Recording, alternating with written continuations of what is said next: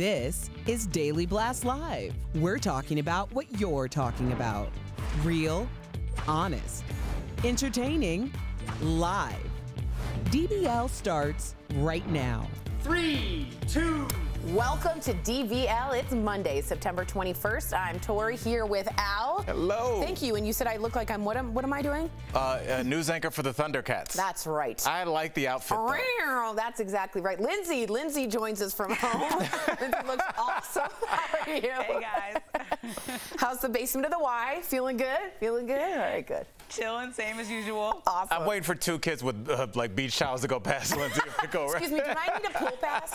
That's my favorite thing. All right, we got to talk about this. Everyone is buzzing about last night's Emmys. We've got tons of coverage coming up, including the show's revamped style in the midst of a pandemic, plus some of the historic wins of the evening. So don't worry, stay tuned for that. But first, we have got to talk about Ruth Bader Ginsburg. She died on Friday at 87 years old from pancreatic cancer complications. Now everyone is focusing on the fight to fill her seat on the Supreme Court. Mitch McConnell and Lindsey Graham have vowed that whoever the president nominates will get a vote on the Senate floor before the election. A lot of people are talking about the hypocrisy of this because these same two men refused to allow a vote for President Obama's nominee in 2016. That was Merrick Garland. That was Merrick Garland. Great job saying the voters should decide. And Joe Biden had this reaction. And I believe voters are going to make it clear they'll not stand for this abuse of power. So I appeal to those few Senate Republicans, the handful who really will decide what happens. Please follow your conscience. Don't vote to confirm anyone nominated under the circumstances President Trump and Senator McConnell have created. So what do we do when we have this information? We ask you, DBL Nation, it's all about you. We want to know what you think. Should the Supreme Court nomination happen before or after the election? So if you're new to this, all you have to do is go to dblvote.com to weigh in. We're going to keep this up here and then read it at the end. Al, what's your thoughts on this? Should Democrats stack the court, or do you think they should wait? What's your feeling on this? Look, I think we should wait, and here's why. I know people are going to be like, well, you're a liberal. You don't want them to get their nominee through. Here's why that could be a problem. Because we already set a precedent in 2016. We said that we were going to hold up that nomination because that's what McConnell decided. If we go against that now, 4 years later, in almost the exact same situation, what you've done is you've destroyed that precedent, and now you've just shown that we're going to wield power if and when we want to. And if you set that precedent, now we don't have rules. Because if it's just who's powerful, then I'm just going to crush you and I'm going to trample over you, then that doesn't matter. Nothing matters. Checks and balances. We have rules in place for everything for a reason. So if we take away those rules and it's just the mighty rule, I think we're going to be very displeased by the results that we get. It's more of a monarchy in some respects. If you guys don't know, the Senate is the body that actually affirms, approves, and consents of every judicial nomination. That's why they're part of this process. Lindsay, what's your take on this? I think you can't be more committed to your party than you are to the overall moral message of what we're trying to get done. So when you have key senators like Lisa Murkowski of Alaska and Susan Collins in Maine, both stepping out that are Republicans and saying we're going to wait and we're going to figure this out the right way, they committed to that and are not going to just vote along party lines. I think we have to stick to the precedent, like Al said, and follow suit, which makes sense because we have a new president coming in, less than 40 days or around 40 days. And the other one, in 2016, we had 8 months. So I don't think in 40 days we should be making those big decisions. And if Trump is reelected, if President Trump is reelected, then yes, he should be the one to decide. But if we do have a new president, then you should allow them to decide. Yeah, and I think the two issues on the table that everyone's thinking about, of course, is the Affordable Care Act being overturned and Roe v. Wade, which is about abortion. And I think a lot of people feel that with that kind of a switched court, you're going to overturn them. I just want to read you Lindsey Graham's words. He says, I want you to use my words against me. If there's a Republican president in 2016 and a vacancy occurs in the last year of the first term, Let's make the president, whoever it might be, make that the nomination. Use my words against me if you need to. So I think that's super interesting to see him turn. We have the megaphone here says after the election, 76% of you think it should be after November 3rd. 25% of you say before the election. So let me know what you're thinking more detailed. Well, this morning, the president said he actually plans to name a nominee this Friday or Saturday and vowed to choose a woman. But he's also disputing RBG's dying wish that she would not be replaced until a new president is sworn in. Here's what he told Fox and Friends. Well, I don't know that she said that, or was that written out by Adam Schiff and Schumer and Pelosi? I would be more inclined to the second. Okay, you know, that came out of the wind. It sounds so beautiful. But that sounds like a Schumer deal, or maybe a Pelosi or Shifty Schiff. So that came out of the wind. So the story is, just so you know, she said this on her deathbed, RBG, to her granddaughter, saying, "My fervent wish is that that seat is not replaced until there is a new president." Lindsay, what do you think of the president disparaging these last words? I mean, even if the president doesn't want to believe her granddaughter, which is unfortunate, I think that he has to follow suit with what we just said a couple minutes ago when 2016 happened and was decided by his party. You know, that's a huge, important deal. And I think that we have to remember that if we're going to set something as a precedent, we have to follow through with that. And so to be rushing this nominee through when we have just so many days till the election, I think he knows and everyone knows that we should wait. Al, do you think, I mean, that takes very little. It's sort of cruel is what I mean when it comes to going against someone's dying wish and saying they didn't even really say it. You know, and Tori and Linz, like I keep saying the same thing in different ways. Either we have rules or we don't. Either we have a moral compass or we don't. Either we have like just some kind of compassion for a human being and a life well lived and a life of service, or we don't. So saying she didn't say that, that's a lie. We're just going to ram this through. Something as important as a Supreme Court pick.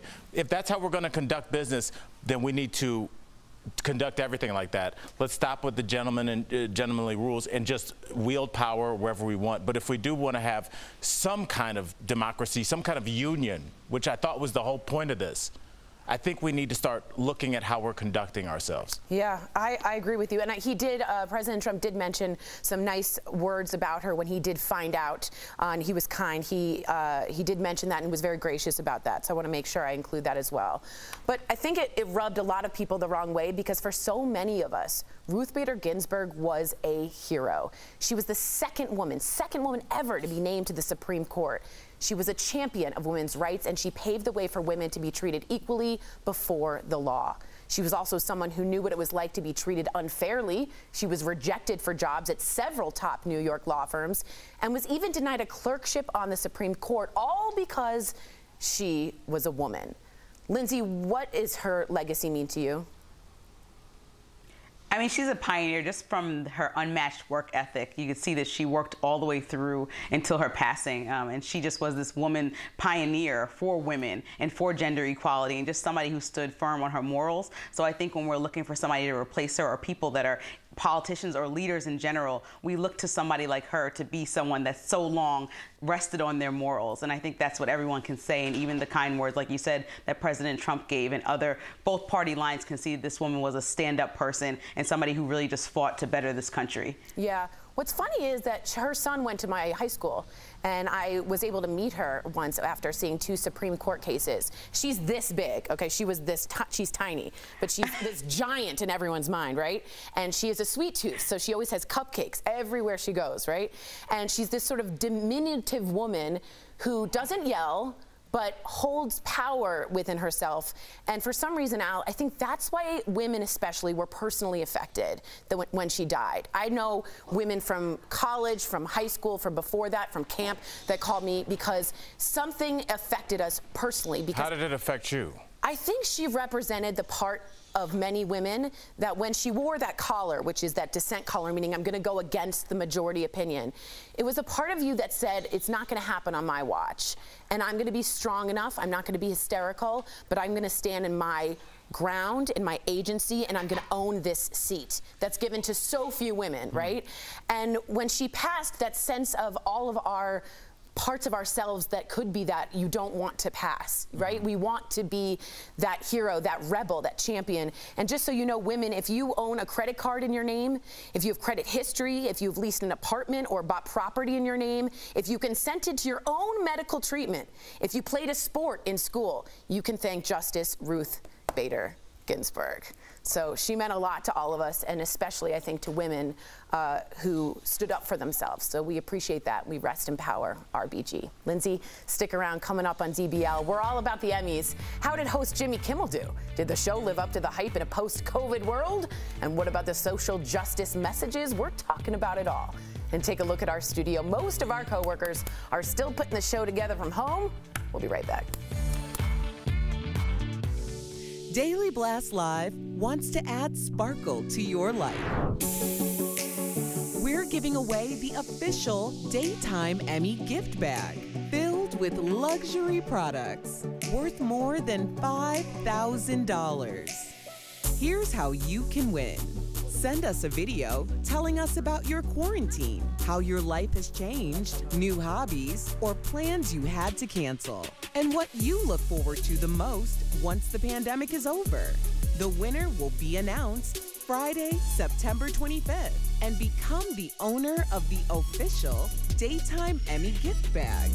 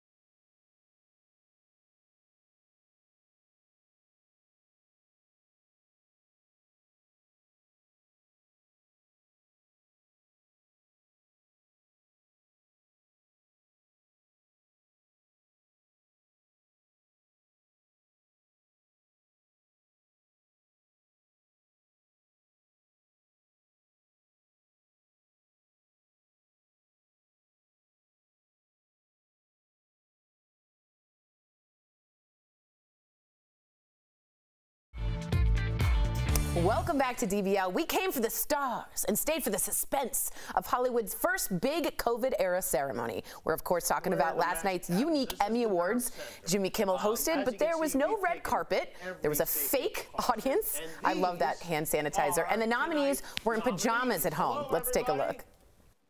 Welcome to the pandemies. Wow, it's great to finally see people again.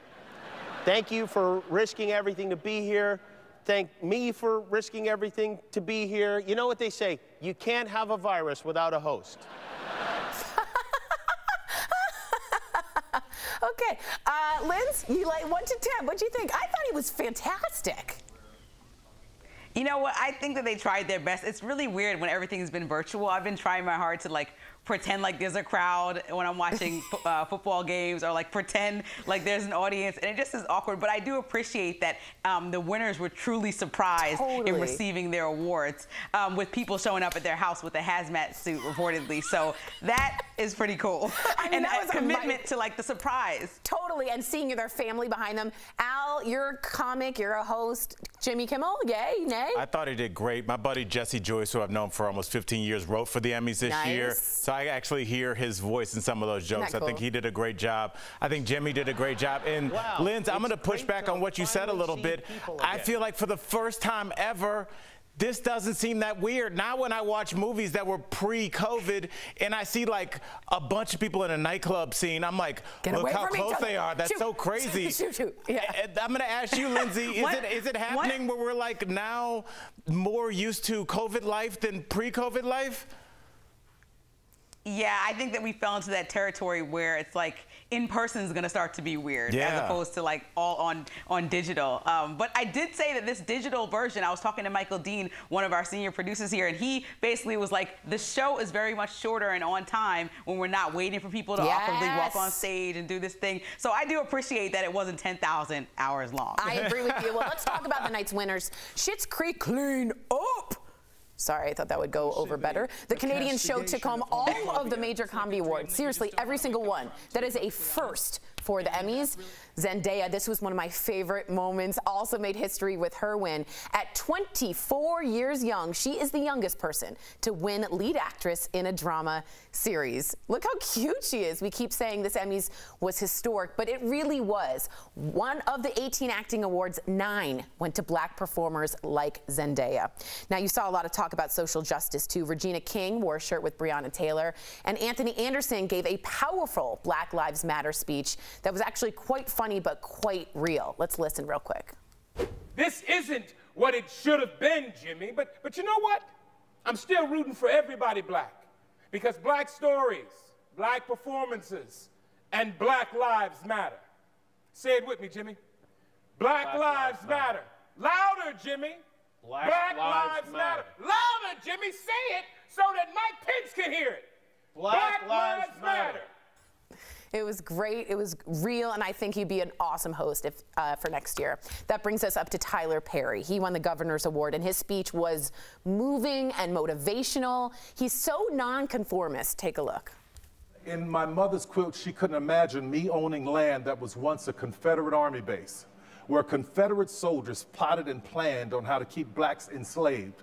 And now, on that very land, black people, white people, gay, straight, lesbian, transgender, ex-cons, Latin, Asian, all of us come together, working, all coming together to add patches to a quilt that is as diverse as it can be, diversity at its best.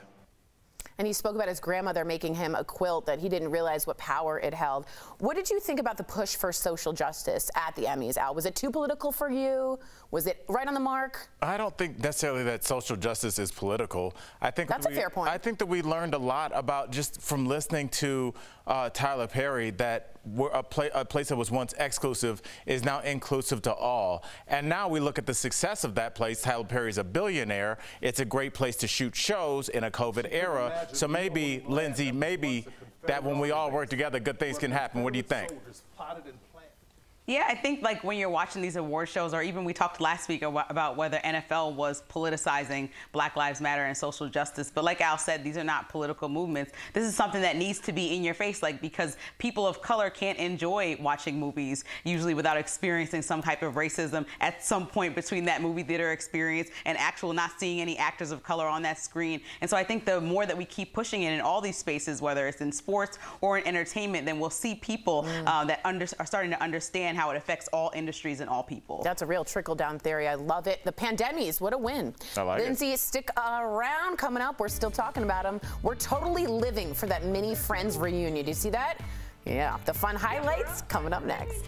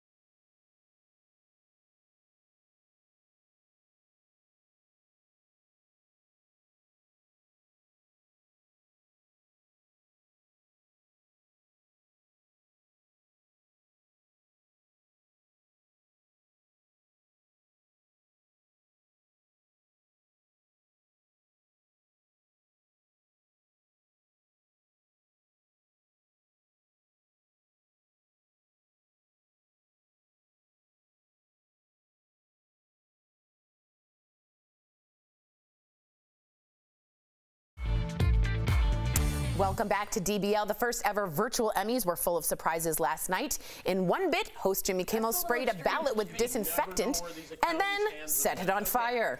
He had Jennifer Aniston try to put it out, but as you can see, the fire came back up, so Jen gave it another few blasts. And in another bit, the Friends star reunited with her lady castmates after returning home. Take a look. Courtney's there? Yeah, of course I'm here. We live together. You do?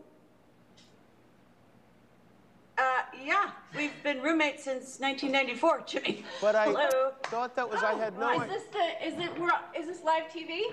Unbelievable. Hey. This, Lisa Kudrow, you live there too? Yeah, where else would I live? So what, the bits, huh? Huh? Al? It's funny. Did you like it? I thought it was funny, a Tori. little funny. It wasn't great, but it was funny. Yeah, I mean, look, that's the thing with comedy is it's allowed to miss sometimes. Yeah, it's okay. it's funny. So it wasn't necessarily from it. Would just play. I think the delay kind of slowed it down. It's the delay. If you don't know what that is, when they're doing like Skype or something, Right. there's a half-a-second delay, and that second means that everything, right? Right. The timing. It's tough. It's not good. It's tough. So especially in these times, I'm going to give them a pass on that one. Okay, I'm not going to attack. Linz, what do you think? Not attack? What do you think of the Friends? The one where they all got back together again? I think the love for Friends like overpowers how terrible that was, because I was trying to even I was wondering if it was maybe just me, but I was reading so many things online today, even like an article in the New York Times was like, and that fell short, and I'm like, nobody showed them any love. No, I was trying. You're good for you for trying. I do think it's a promo for their HBO Max reunion, and it just felt a little bit like that. But hey, it was good to see the gang back together again. And we're talking about them. That's all that matters. We sure are. We'll be right back. Promotional consideration is brought to you by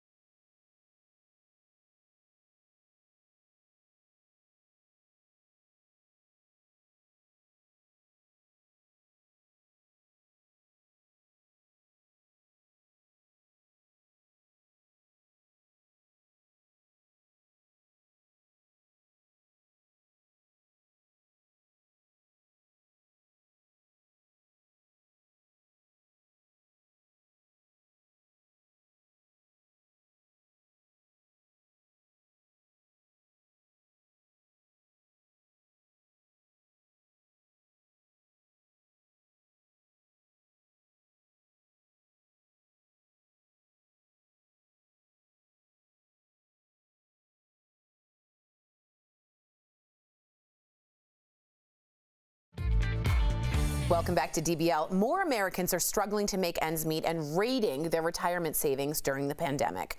We're going to chat about it on today's Bang for Your Buck, presented by The Hartford.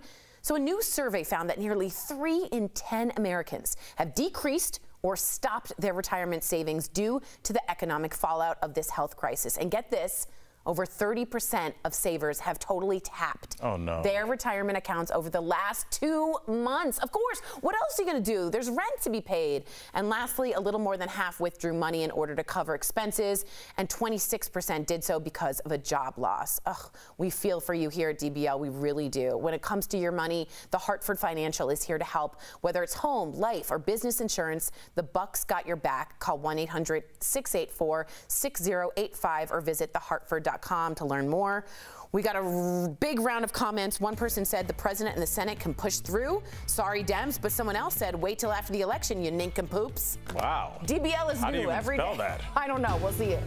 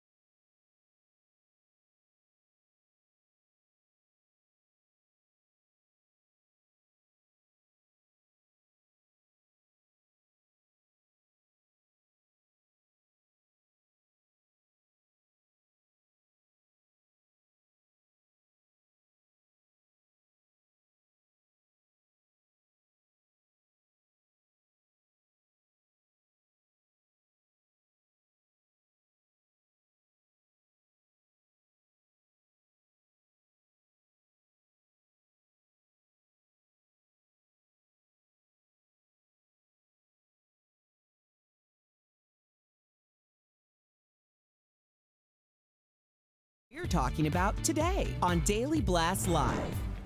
Mourning the loss of Ruth Bader Ginsburg while honoring her legacy as a trailblazer for women. What do you think of President Trump rushing to fill her Supreme Court seat? Is this the most A-list Zoom party ever?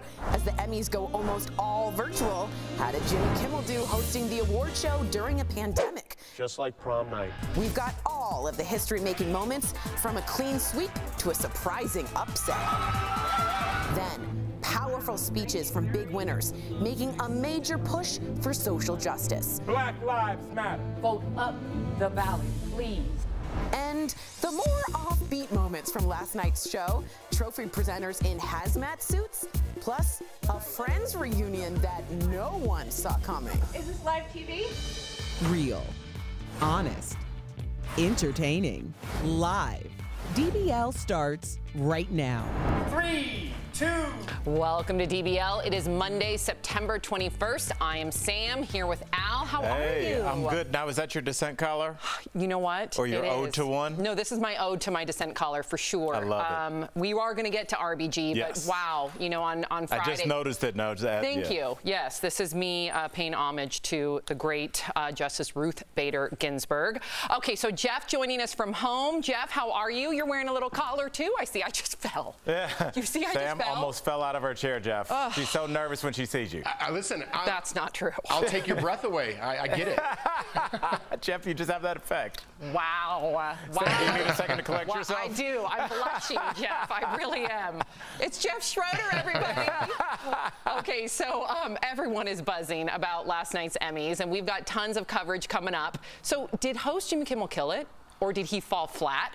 We're also going to be talking Emmy fashion and the Mini Friends reunion. Yup. Plus, Entertainment Tonight's Kevin Frazier is here to give us a behind-the-scenes look at last night's historic show, so you got to stay tuned for all of that.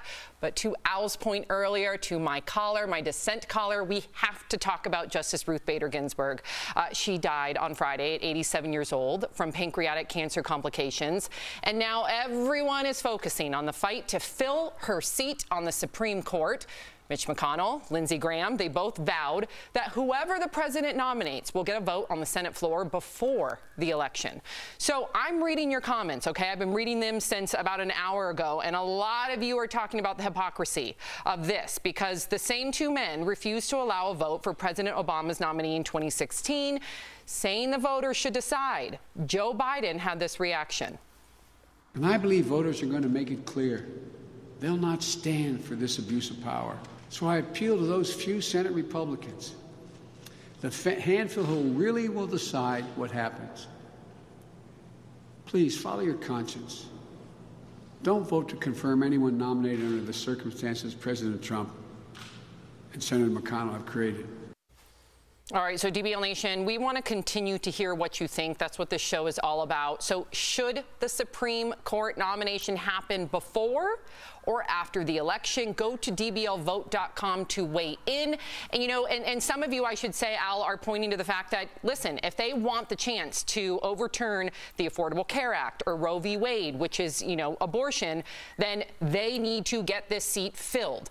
What are your feelings about getting it filled before the election? My thoughts are those two things that you just mentioned are very big issues. I don't think we should be rushing anything. What if Mark came to you and your husband Mark and said, hey, let's figure out where we're going to live and where the kids are going to go to college and where we're going to retire, and let's try and get that done before 8 o'clock tonight.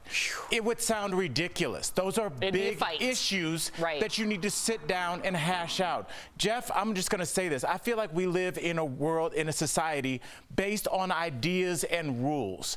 It's really just ideas, Jeff. I'm going to not do this to you because we want to have a structured society. When we start not allowing things for one party, allowing things for another party, those ideas and those ideals and that trust breaks down and you have no society, Jeff. It has nothing to do with Democrat or Republican. It's about destroying and setting precedents.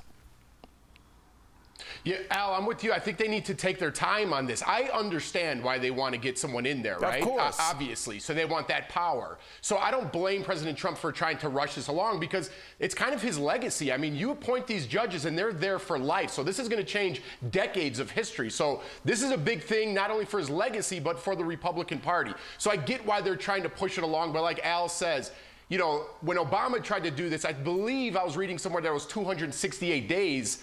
And they wouldn't allow it. I think, we have 40 days left to the election, so it is a little hypocritical. I definitely see where Al's coming from. Got it. It's not a little hypocritical. It is hypocritical. Right, 8 months versus with Obama versus the 40 days. So far, it looks like we got 75% of our viewers saying after the election. So this morning, though, the president said that he does plan to name a nominee this Friday or Saturday, and he vowed to choose a woman, but he's also disputing RBG's dying wish that she would not be replaced until a new president is sworn in. Here is what he told Fox and Friends. Well, I don't know that she said that, or was that written out by Adam Schiff and Schumer and Pelosi. I would be more inclined to the second. Okay, you know, that came out of the wind. It sounds so beautiful. But that sounds like a Schumer deal, or maybe a Pelosi or Shifty Schiff. So that came out of the wind. Al, what do you make of the president disparaging RBG's last wish, considering that came directly from her granddaughter? My question would be, why would he think that? What information did he have? I mean, it would behoove him to think that so that he can move along with his plan. But I think that, again, Jeff, like I'm saying, there has to be some rules, some ideals, some principles that we live by. Some of those, Sam, are to respect the dead, to respect the dead's wishes. What can they do? We don't have to. The reason we do that is because we want to have a society based on values. And if we move those values aside because we want power, well, you can do it. Right. The dead can't come back and do anything, but what are you saying to your living society moving forward? Now, that's my question. I'm going to really quickly, Jeff, I want to look at the megaphone one more time. 73% of you believe that the Supreme Court nomination should happen again after the election. Also, I do want to say that President Trump did have very respectful, nice things to say about Ruth Bader Ginsburg when he did find out about her passing. So I think that is very important to note as well.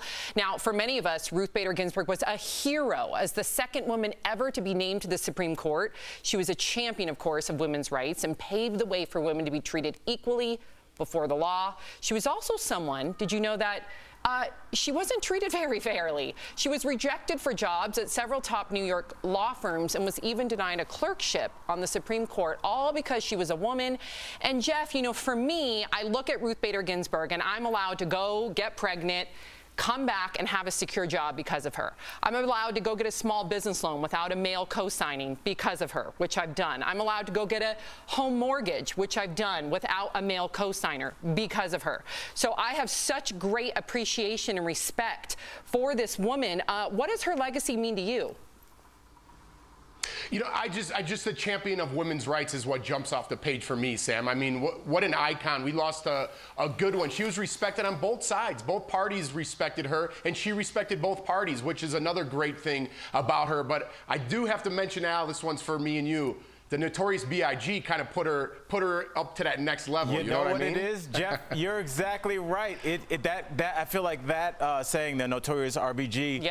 then opened her up to books and T-shirts and made her more of a pop culture icon. You're exactly right, Jeff. Good call on that. I didn't even think about that. It's true, especially for our youth. And one thing that I just want to mention before we go, you know, Jeff, and I think you're going to appreciate this most, you too, Al, but she really, really focused. One of her most famous quotes were, "You can disagree without being disagreeable." She did not like Jeff yelling. Schroeder. Yeah, that's Jeff Schroeder. She did not like to yell. Well, that part may not be Jeff Schroeder.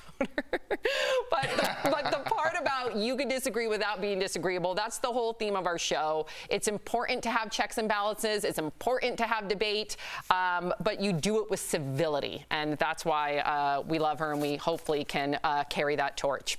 Jeff, stick around. Coming up on DBL, we are all about the Emmys. So how did host Jimmy Kimmel do? Did the show live up to the hype in a post-COVID world? And what about all the social justice messages? We're going to talk all about it. Plus, Ellen is back after a summer full of controversy. So did she do enough to address her workplace drama?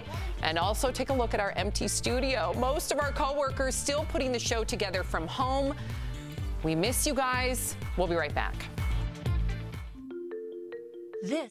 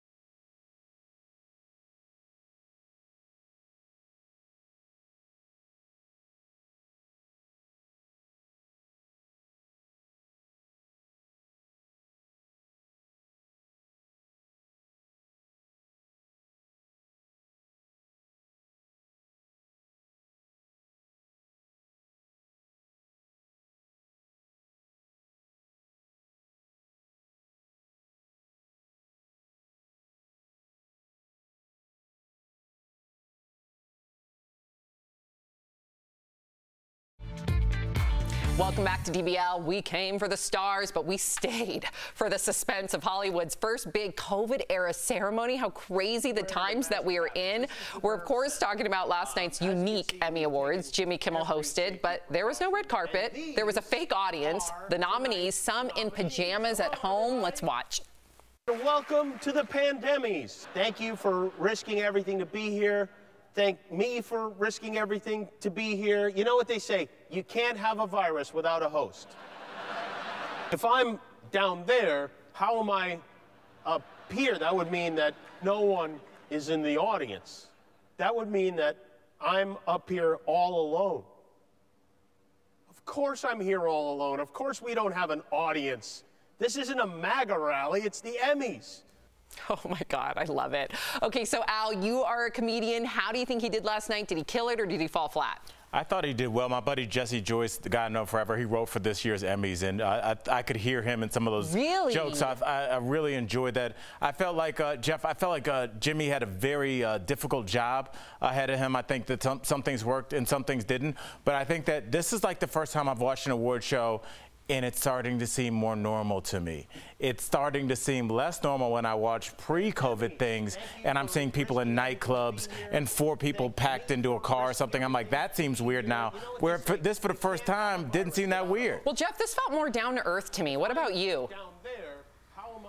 Yeah, I think I think Jimmy did a great job, first and foremost. It was a tall order, to tackle this year's Emmys, and I think he did a fantastic job. I think people now are more forgiving, when they see things, even watching our show. I mean, I'm doing this from home. There's some delays sometimes. Sometimes we drop out. I think people are just kind of getting used to this. So I think it was pretty much par for the course of what people expected. Yeah, and I love that it was like imperfectly perfect. Okay, so let's talk about the night's winners. Schitt's Creek cleaned up. The Canadian show took home all the major comedy awards. That's a first for the Emmys.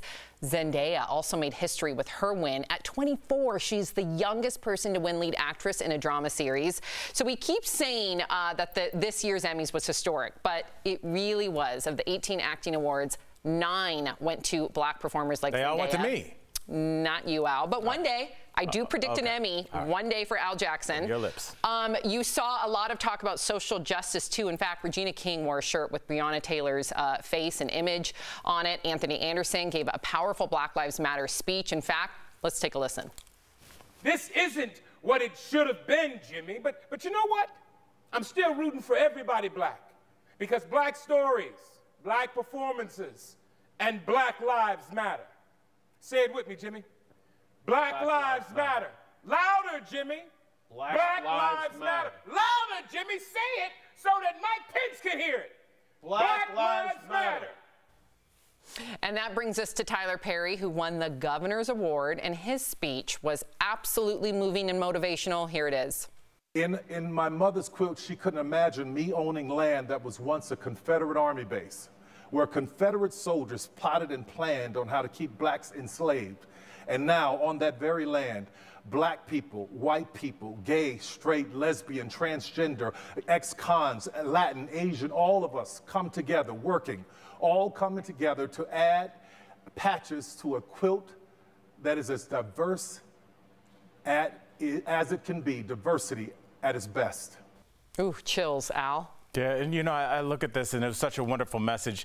I look at it as just a wonderful message for human beings. Some people look at it as politics, and some people don't want to hear that when they are being entertained. So I know that for football games, people are not tuning in until the game starts. For things like the Emmys, they just watch the awards. They don't want to hear the speeches, and that's their choice too. You vote with your eyeballs. But I thought the message was clear, and I thought the message was of inclusivity, and I don't see how anybody loses with that. Right. All right. Well, coming up on DBL, co-host of Entertainment Tonight, Kevin Frazier is back, and he will dish on the biggest moments at the Emmys. That's coming up next.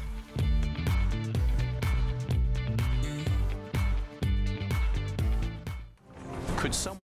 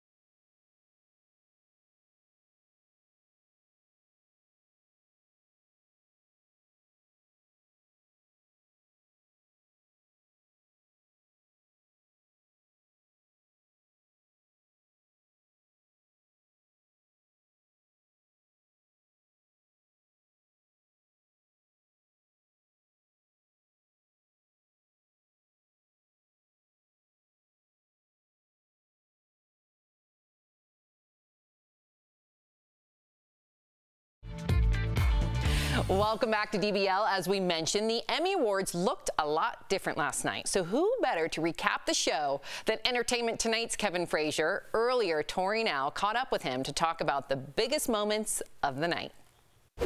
Kevin Frazier, co-host of Entertainment Tonight and fresh from the 72nd Primetime Emmy Awards. Welcome back to DBL. So excited to see you again. Feels like a second home now. Now, in a true 2020 fashion, the 72nd Annual Emmy Awards were unlike any other, okay? I just want to know, real, how you feel, Jimmy Kimmel. Host, good, bad? I liked him. Double thumbs up. I thought Kimmel was fantastic. Okay, I thought that he crushed it in a time where it's really tough to play with no audience and stuff like that. He was brilliant. Yeah. But I also think you have to give kudos to Reginald Hudlin, the executive producer, because he did a great job. First African-American to executive produce the award show, and I thought he was great. Reginald, great name too. All right, so aside from no audience, the Emmys took certain COVID-19 precautions with fun things like confetti bomb Emmy delivery and the tuxedo hazmat suits. But were they taking COVID-19 seriously enough in your opinion? No, I thought they had fun with it, and they took it serious at the same time. I thought it was a perfect mix, because here's the thing. Look, we all know that it's the middle of a pandemic, but it's also a celebration. Now, the big winner for like 3 hours in the beginning. Was it me? It was not you, Al. It was just Schitt's Creek, Schitt's Creek, Schitt's Creek over and over, the big winner of the night, and made a record sweep of the entire comedy category. Did that come as a surprise to you, Kevin? It blew everybody's mind. Yeah. Here's what happened.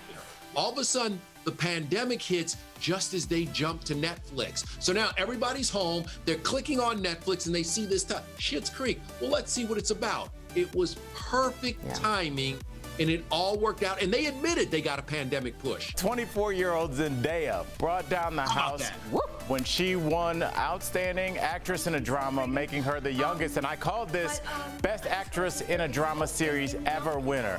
Were you as euphoric as she was for her win? And what did you think about that show? She plays a gritty, wild role. But here's the thing. She knocked off some titans. Aniston, Coleman, O.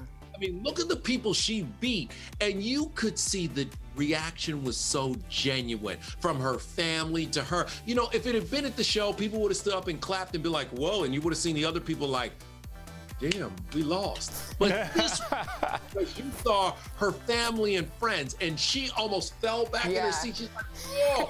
And so that made it really, really cool. I talked to her afterwards, and she was just giddy because she didn't really know how to handle it.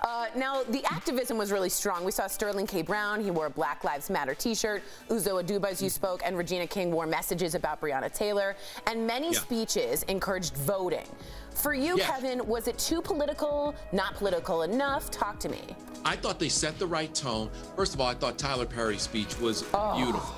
And the way he wove it together and set the right tone. If you want to talk about a man who has really been the face of diversity, it's been Tyler Perry. Also, I think that you look at someone like Regina King. She wins for Watchmen. Watchmen is all about the Tulsa massacre and erasing of the Black Wall Street down there. So I thought that, you know, it was great that that took home 11 Emmys. That's an important message, an important moment. Kevin Frazier, thank you so much for being on DBL today. And thanks for being the guy who wraps up and interviews those afterwards, because I love your interviews because they're so genuine and real. It's wonderful to see. We have so much fun, and you know I love coming on this show. I just want to lay it out now. Are we friends or aren't we? We are. We are. Deeply okay, all right. We are deeply friends. We don't have to plug anything. You know, unlike Tori, who's working her career all the time, I just want to break some bread with you, Kevin. Oh, Lord, have mercy. We'll be right back. Thank you. We'll be right back. Thank you, Kevin. Daily Blast Live wants to add sparkle to your life. We're giving away the official Daytime Emmy gift bag, filled with luxury products worth more than $5,000. Here's how you can win.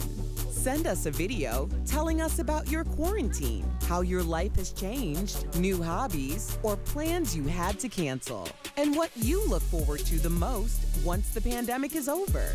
The winner will be announced Friday, September 25th, and become the owner of the official Daytime Emmy gift bag. Promotional consideration is brought to you by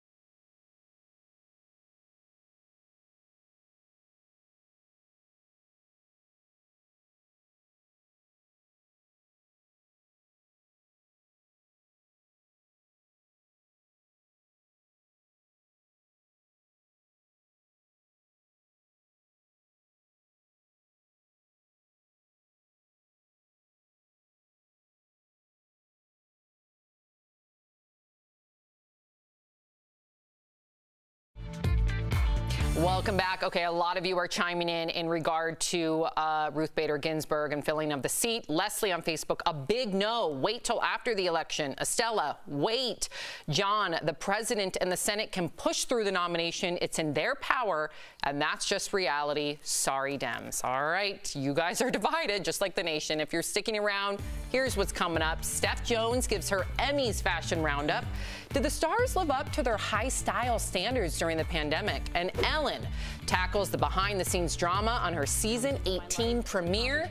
DBL is new every day. We'll be right back.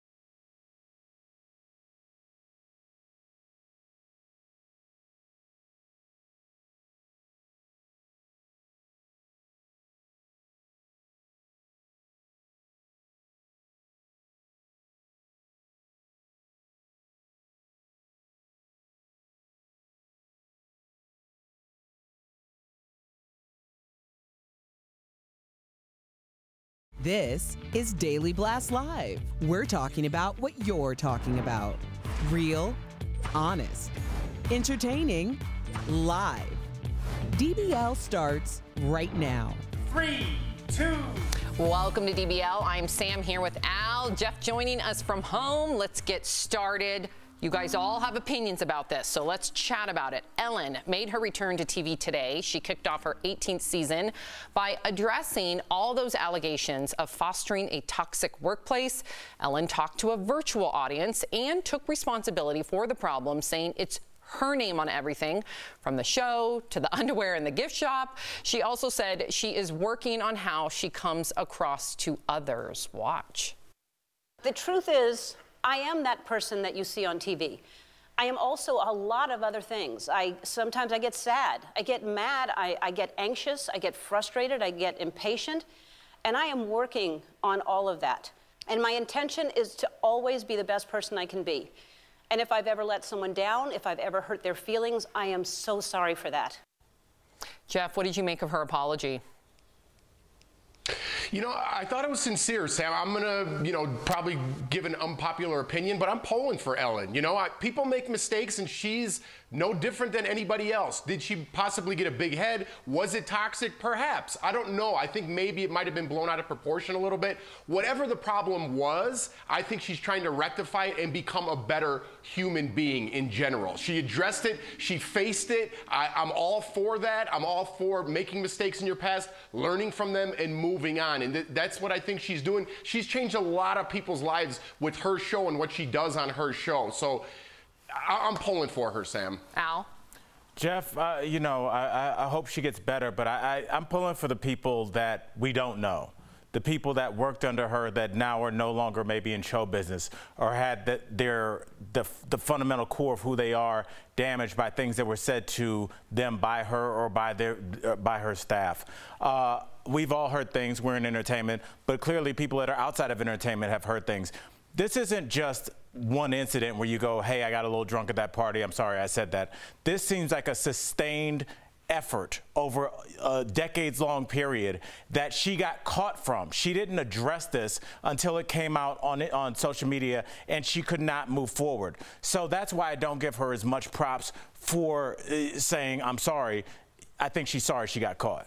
Wow. Yeah, I tend to agree with Al, even though I love Ellen. And I guess I agree with both of you. And I know that's not a fun opinion to have on a talk show. But listen, I'm rooting for her. To Jeff's point, I hope this has become an aha moment for her and she truly will become the best version of herself because of the controversy. But the fact that she's apologizing because of the pushback makes me concerned. So we shall see. Okay, so the first ever virtual Emmys were full of surprises last night. In one bit, host Jimmy Kimmel sprayed a ballot with disinfectant and then he set it on fire.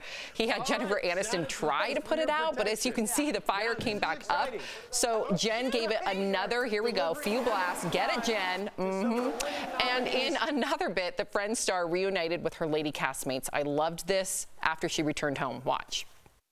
Courtney's there? Yeah, of course I'm here. We live together. You do? Yeah, we've been roommates since 1994, Jimmy. But I Hello. thought that was, I had no idea. Is this live TV? Unbelievable. Hey. Lisa Kudrow, you live there too? Yeah, where else would I live? Jeff, what'd you think of these bits?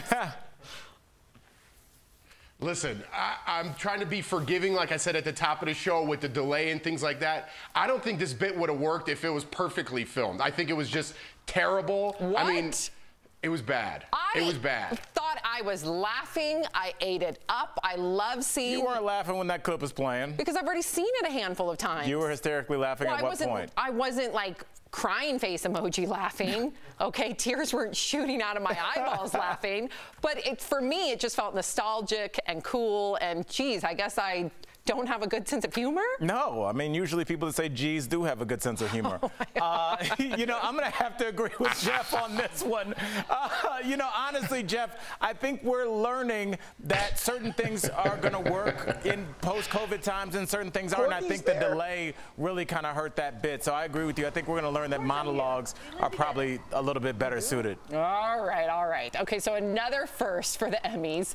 All of the awards were presented live to the winners in their homes. So as you can see, check it out. The presenters were wearing hazmat tuxedos when handing over the awards, okay? But as actor Rami Youssef found out, the presenters show up even when you don't win. Watch.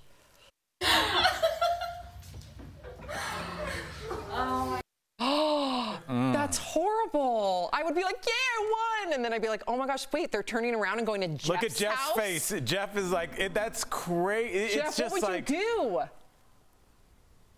I don't know. I'd push him in the pool. I wouldn't like that. And take the award. Yeah.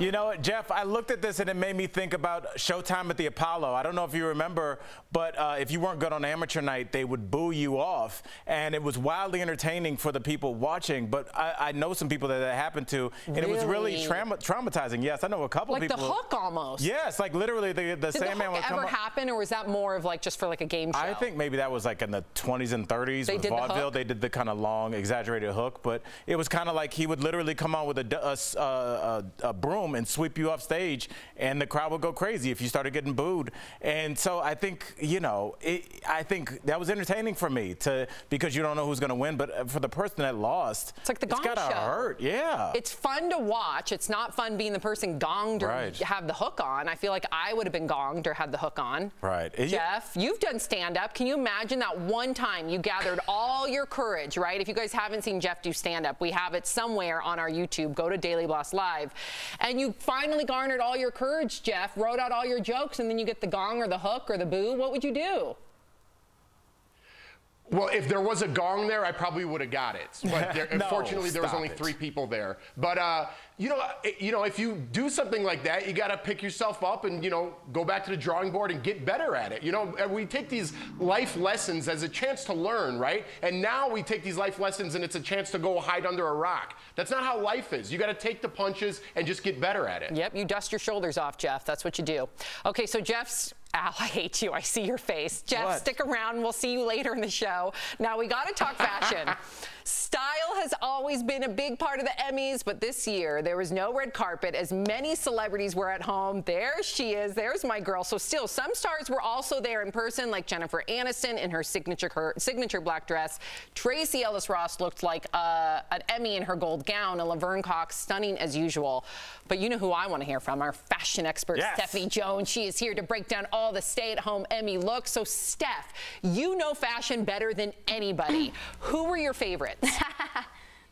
All right, Sam. Well, obviously, many of the stars last night were staying at home throughout the ceremony, which we're not used to. But a lot of them still went all out with the glam department. So get ready for this. These are my favorites. Emmy winner Zendaya gave us not one, but two looks. She first appeared on screen wearing a stunning black and purple silk taffeta number and Christine Louboutin heels. I loved it. But then she accepted her Emmy in this custom two-piece frock, and she accessorized it with some Bulgari jewels. And I mean, let's be honest, that's of course how we all hang out at home, sure. But no, seriously, I loved it. And then next, we've got Billy Porter. He went for comfort this time around, and he posted this photo wearing a tailored white jacket and described his style as free. I'm here for it. And then we've got Emmy winner Regina King. I love this. Now, she posed in a sapphire blue silk gown and what we think it looks like the roof of a building. And I mean, hey, if you can't be on the red carpet, then you make it come to you. I'm here for it.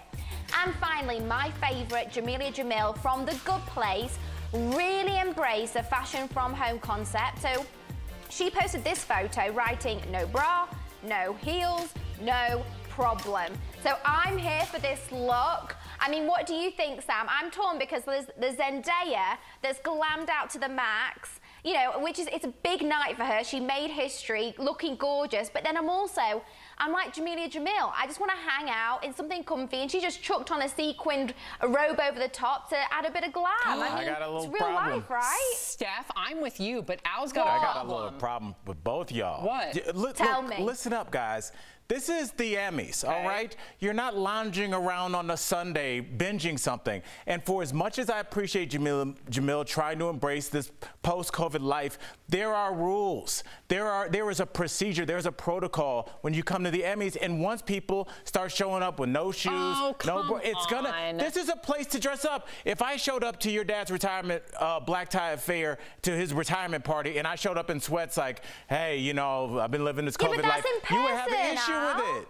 Go for it, Steph. Get him. Talk to me. That's completely different. That's like you turning up to an event. These things don't exist right now. What do you want from us? I'm not gonna lie, it's business on top, and I've got my sweats on underneath. I don't even have any bloody shoes on, and I'm on live TV across America. So let's be honest. Her picture had her business on the bottom too. That's why it's got to be business on the bottom. What? Oh, it's got to be business on the top and the bottom. It was a full body shot. I'm with Stephanie on this one, and I love that Steph just showed her feet. We're going to get some comments. All right. A lot of foot fetish people. It's true. I didn't see this segment going there, but it's very true.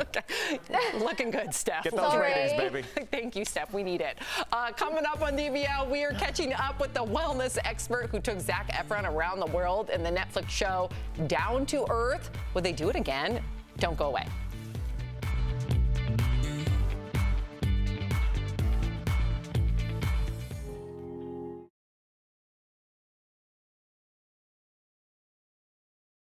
Life taken from us too soon by COVID-19. Captain Tommy Searcy was an 18-year veteran of the Houston Fire Department. The father of 3 girls, was only 45 years old. He had a twin brother who was also a firefighter, and the two loved to play pranks. He is beloved, he is remembered, he is celebrated. His family and his fellow firefighters are in our thoughts and prayers. Taking the bus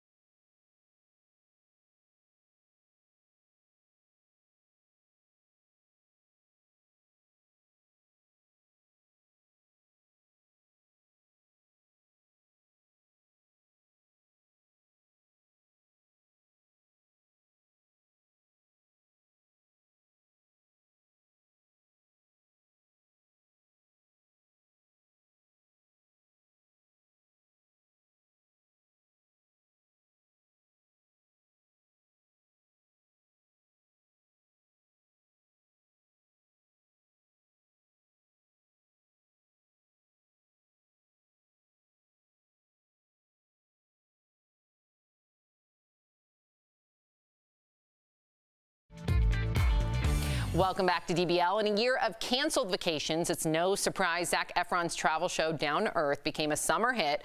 We were also introduced to Zac's buddy, Darren O'Leen, who became a hit as well. So we caught up with Darren at his California yurt and asked what's next for the show in today's DBL Spotlight.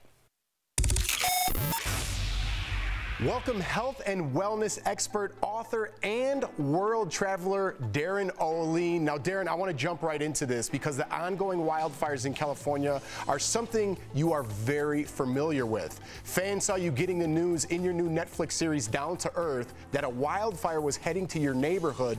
That episode, I got to be honest with you, Darren, I very much enjoyed the whole series, but that was a tearjerker. How are you holding up now on the West Coast? You know, we're just forging forward. You know, from then until now, I'm still working through permits and looking for the positives in everything, and it's definitely something we need to look into as we live in a fire ecology. Plus with the world and the globe doing what it's doing right now. So I'm impressed. You built that yurt on the same property. How did you find the inner strength, like you said, to be positive, to rebuild, and move past that horrible tragedy? You're in that yurt right now, right? I am. Obviously, the grief of losing everything is just incredibly challenging, period. And I think the resolve came by way of just taking on the grief and just not trying to push it away, and taking the pain, the anger, the sadness, the fear, and just sitting with it. Yeah, I hear you. Sometimes the biggest tragedies in your life you overcome and learn the biggest lessons from. So I get what you're saying in that sense. Now, going back to Down to Earth, it seems like Zac Efron starts the series being someone that's interested in environment, like you were saying, but ends the show really understanding the impact of our choices that we make on the world, something you were talking about. Did you notice that shift in Zac too? I wasn't seeking a celebrity to do the show. I wasn't looking out, but his genuine desire to want to use his platform to contribute in this way, that's actually what touched me from the very beginning. So to be able to expose him to some of this stuff, and for our team to expose both of us to some of these situations, without a doubt affected him, affected me, and it affected the whole crew. I did a show called Around the World for free, very similar to Down to Earth in many ways. I went around the globe in 100 days with no money in my pocket, just off the kindness of strangers, with 2 camera guys. But I learned about sustainable living. I saw the poverty around the world, which really opened my eyes, similar to what you saw in your show. But I gotta know, traveling with those 2 camera guys for an extended period of time, you and Zac spending all that time on the road, did you guys get on each other's nerves once in a while?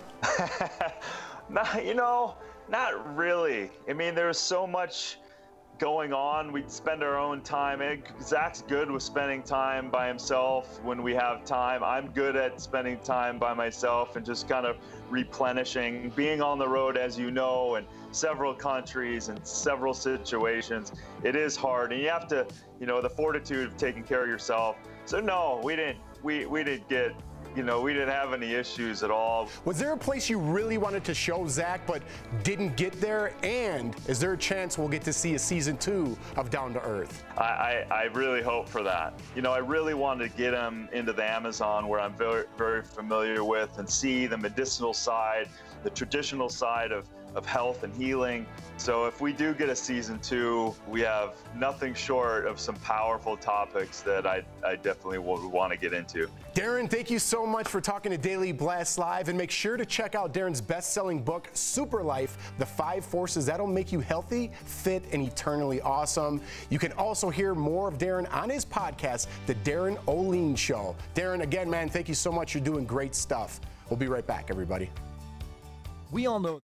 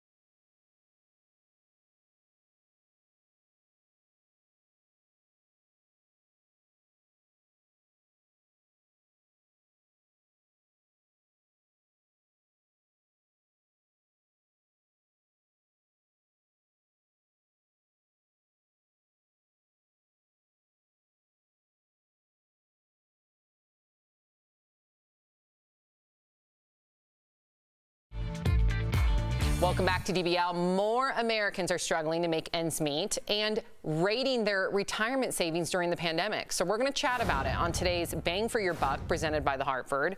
Well, a new survey came out and it found that nearly 3 in 10 Americans have decreased or stopped their retirement savings due to the economic fallout of this health crisis. So get this, 30% of savers have totally tapped their retirement accounts over the last 2 months. And lastly, a little more than half withdrew money in order to cover expenses. 26% did so because of a loss of a job. So when it comes to your money, the Hartford Financial is here to help you, whether it's home, life, business insurance. The Buck's got your back. Call 1-800-684-6085 or visit thehartford.com to learn more. This is heartbreaking. I mean, all the blood, sweat, and tears to do the right thing, Jeff, to put money aside so you can retire, and then in an economic crisis or God forbid, you have a health crisis that gets swallowed up in a matter of 60 days. Yeah, Jeff, I'll just tell you, the Hartford can handle the financial part of it, but I think everybody just understanding that some of these things you cannot foresee, and it has no reflection of who you were and how hard you worked throughout life. Some of these things just hit you, and the best I can do is just try and tell you to recover, reach to professionals like this that can help you out, because all I can do is just tell you I respect people that worked hard. Whatever happens is kind of out of our control. I know, but man, it's hard. I know. Like, what do you say? So many Americans going through this right now, and yeah, what do you say? I don't, you know? I know. There just needs to be more assistance out there, in my opinion. We'll be right back.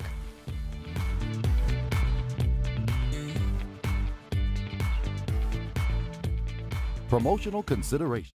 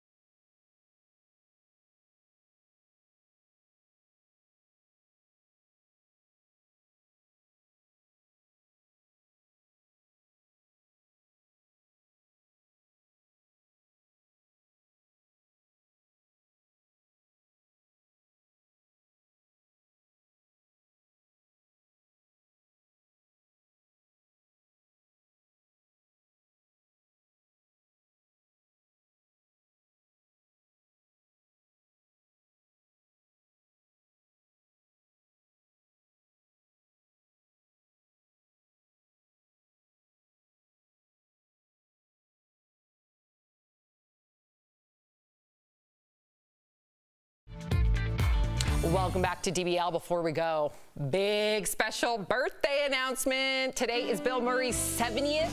Wow. And since we're all such huge fans, we just wanted to take a moment to wish him a very special day. In fact, he is my ultimate. You guys know, anytime that we say, what celebrity would you want to meet? What celebrity would you want to interview? Bill Murray, Bill Murray, Bill Murray. In fact, I'm going to make a campaign right now. I already put it up on my social media. Bill Murray, come on our show. I'm not going to give up either, Al. I'm all in. No, we're going to start calling him. There's a 1-800 number. I've thought about this for a long time. We're going to start calling him. It could take a year. It could take a month. It could take a week. It could take 5 years. I'm committed. Is that crazy? It's a little bit. Really? Yeah, I'm going to need your help, I feel like though. you're going to have that read back to you in court one day. Oh, no. Yeah, that was a little Jeffrey, threatening. are you going to help me get him on the show? I'm with you, Sam. I'm a big fan as well. In fact, he's got an awesome golf clothing line. I just bought some it's called William Murray, and I bought some golf shirts. Fantastic all-around guy. Love that guy. Okay, so we're going to get you on the show, Bill. We love you. We also got to wish a happy birthday to our very own Patty Donnelly. She's our senior supervising producer. She slays all day. She seriously is one of, I would say, one of my biggest inspirations. We were so lucky to have you. One of my favorite people, period. She is in a different tier of people. I love her so much. She really is in a different tier. She's a special person. I want to end the show. I hope I have time with this comment about me. Well, shoot. The good thing is you got your phone screen locked. Oh, okay. I thought it was grossly unprofessional when Sam did a report and the cameraman panned down and she had on fuzzy slippers. What's next, Sam? Wearing a nightgown? Sorry. DBL's new every day. We'll see you tomorrow. Same time, same Sam place. in trouble.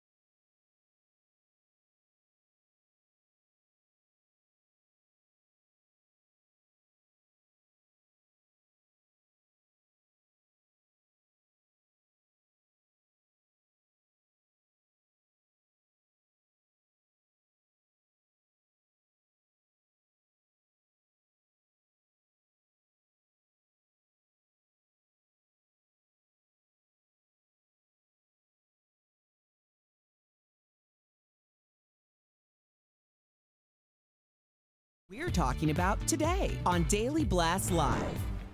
Mourning the loss of Ruth Bader Ginsburg while honoring her legacy as a trailblazer for women.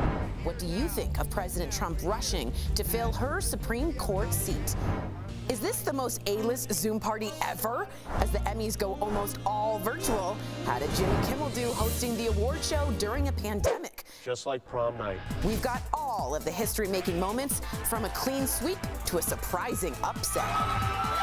Then, powerful speeches from big winners, making a major push for social justice. Black Lives Matter. Vote up the ballot, please.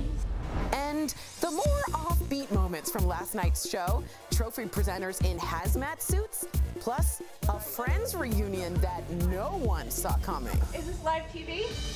Real, honest, entertaining, live. DBL starts right now. 3, 2, Welcome to DBL. It is Monday, September 21st. I am Sam, here with Al. How are you? I'm good. Now, is that your dissent collar? You know what? Or your ode to one? No, this is my ode to my dissent collar for sure. I love it. We are going to get to RBG, yes. But wow, you know, on Friday. I just noticed it. No, Thank you. Yes, this is me paying homage to the great Justice Ruth Bader Ginsburg. Okay, so Jeff joining us from home. Jeff, how are you? You're wearing a little collar too. I see. I just fell. Yeah. You see, I Sam just fell. almost fell out of her chair, Jeff. Ugh. She's so nervous when she sees you. Listen, that's not true. I'll take your breath away. I get it. Jeff, you just have that effect. Wow. Wow. You need a second to collect yourself? I do. I'm blushing, Jeff. I really am. It's Jeff Schroeder, everybody. Okay, so everyone is buzzing about last night's Emmys, and we've got tons of coverage coming up. So did host Jimmy Kimmel kill it? Or did he fall flat? We're also going to be talking Emmy fashion and the Mini Friends reunion. Yup. Plus, Entertainment Tonight's Kevin Frazier is here to give us a behind-the-scenes look at last night's historic show, so you got to stay tuned for all of that. But to Al's point earlier, to my collar, my dissent collar, we have to talk about Justice Ruth Bader Ginsburg. She died on Friday at 87 years old from pancreatic cancer complications. And now everyone is focusing on the fight to fill her seat on the Supreme Court. Mitch McConnell, Lindsey Graham, they both vowed that whoever the president nominates will get a vote on the Senate floor before the election. So I'm reading your comments, okay? I've been reading them since about an hour ago, and a lot of you are talking about the hypocrisy of this because the same two men refused to allow a vote for President Obama's nominee in 2016, saying the voters should decide. Joe Biden had this reaction. And I believe voters are going to make it clear they'll not stand for this abuse of power. So I appeal to those few Senate Republicans, the handful who really will decide what happens. Please follow your conscience. Don't vote to confirm anyone nominated under the circumstances President Trump and Senator McConnell have created.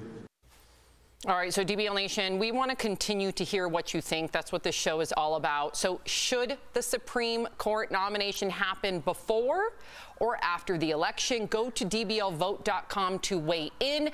And, you know, and some of you, I should say, Al, are pointing to the fact that, listen, if they want the chance to overturn the Affordable Care Act or Roe v. Wade, which is, you know, abortion, then they need to get this seat filled. What are your feelings about getting it filled before the election? My thoughts are those two things that you just mentioned are very big issues. I don't think we should be rushing anything. What if Mark came to you and your husband Mark and said, hey, let's figure out where we're going to live and where the kids are going to go to college and where we're going to retire, and let's try and get that done before 8 o'clock tonight. It would sound ridiculous. Those are big issues that you need to sit down and hash out.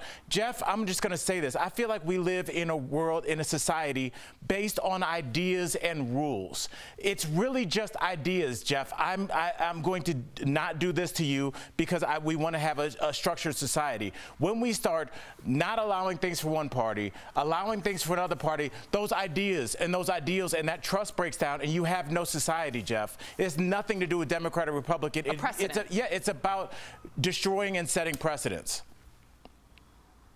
Yeah, Al, I'm with you. I think they need to take their time on this. I understand why they want to get someone in there, right? Of course. Obviously. So they want that power. So I don't blame President Trump for trying to rush this along because it's kind of his legacy. I mean, you appoint these judges and they're there for life. So this is going to change decades of history. So this is a big thing, not only for his legacy, but for the Republican Party. So I get why they're trying to push it along. But like Al says, you know, when Obama tried to do this, I believe I was reading somewhere that was 268 days.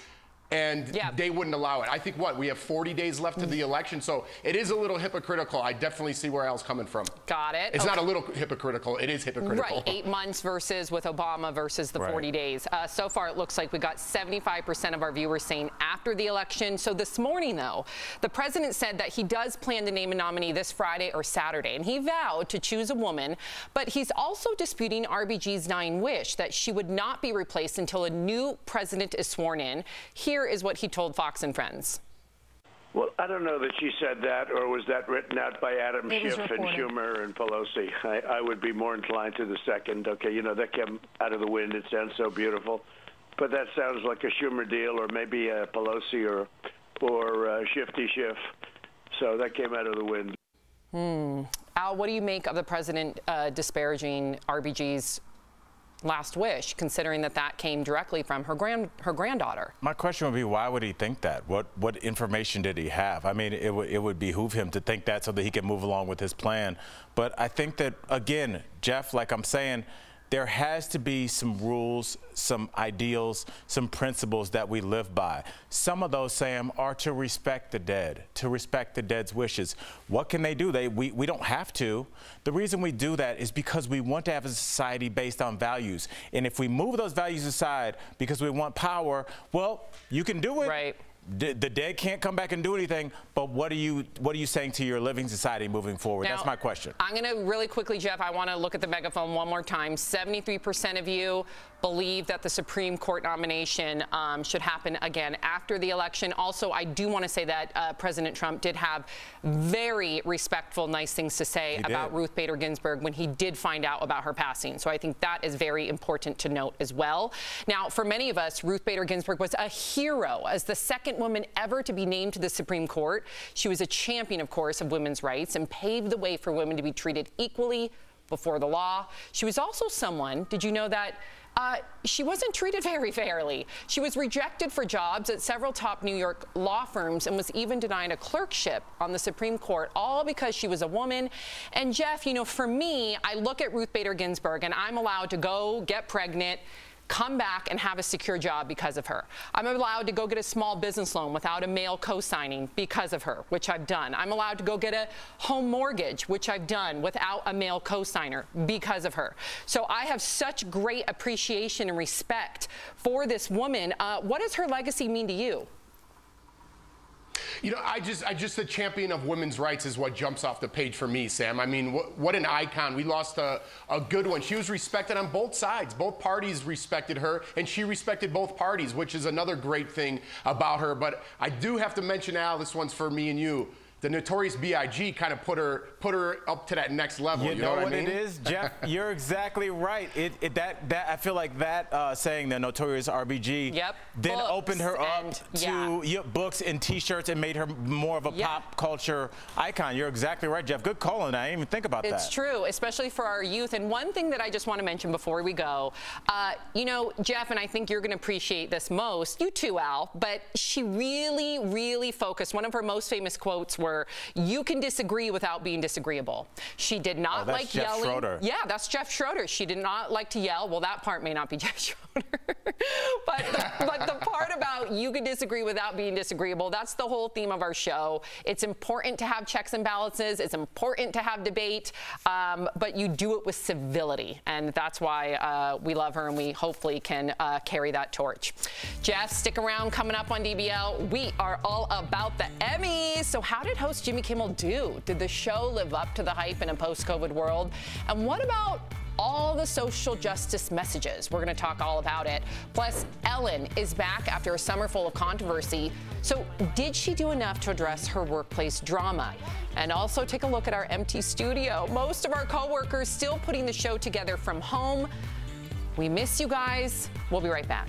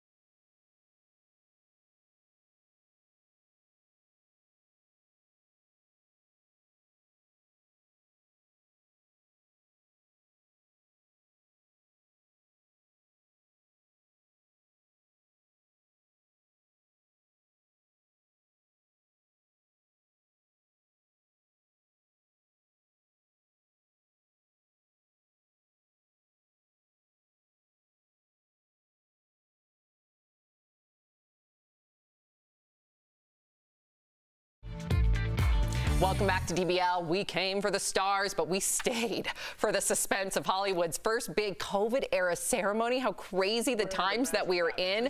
We're, of course, talking about last night's unique Emmy Awards. Jimmy Kimmel hosted, but there was no red carpet. There was a fake audience. The nominees, some in pajamas at home. Let's watch.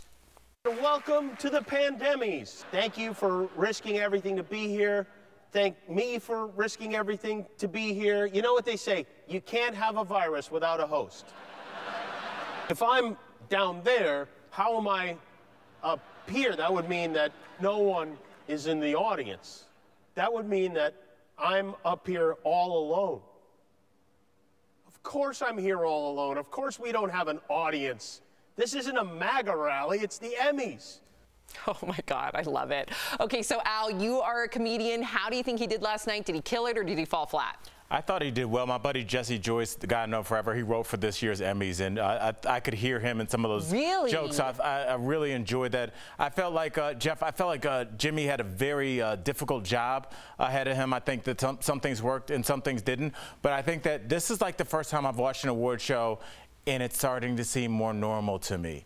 It's starting to seem less normal when I watch pre-COVID things and I'm seeing people in nightclubs and 4 people packed into a car or something. I'm like, that seems weird now. Where this for the first time didn't seem that weird. Well, Jeff, this felt more down to earth to me. What about you? Yeah, I think people, I think Jimmy did a great job, first and foremost. It was a tall order, to tackle this year's Emmys, and I think he did a fantastic job. I think people now are more forgiving, when they see things, even watching our show. I mean, I'm doing this from home. There's some delays sometimes. Sometimes we drop out. I think people are just kind of getting used to this. So I think it was pretty much par for the course of what people expected. Yeah, and I love that it was like imperfectly perfect. Okay, so let's talk about the night's winners. Schitt's Creek cleaned up. The Canadian show took home all the major comedy awards. That's a first for the Emmys. Zendaya also made history with her win. At 24, she's the youngest person to win lead actress in a drama series. So we keep saying that this year's Emmys was historic, but it really was. Of the 18 acting awards, 9 went to black performers like Zendaya. They all went to me. Not you, Al, but one day. I do predict an Emmy one day for Al Jackson. Your lips. You saw a lot of talk about social justice, too. In fact, Regina King wore a shirt with Breonna Taylor's face and image on it. Anthony Anderson gave a powerful Black Lives Matter speech. In fact, let's take a listen. This isn't what it should have been, Jimmy, but you know what? I'm still rooting for everybody black, because black stories, black performances, and Black Lives Matter. Say it with me, Jimmy. Black Lives Matter. Louder, Jimmy. Black Lives Matter. Louder, Jimmy. Say it so that Mike Pence can hear it. Black Lives Matter. And that brings us to Tyler Perry, who won the Governor's Award, and his speech was absolutely moving and motivational. Here it is.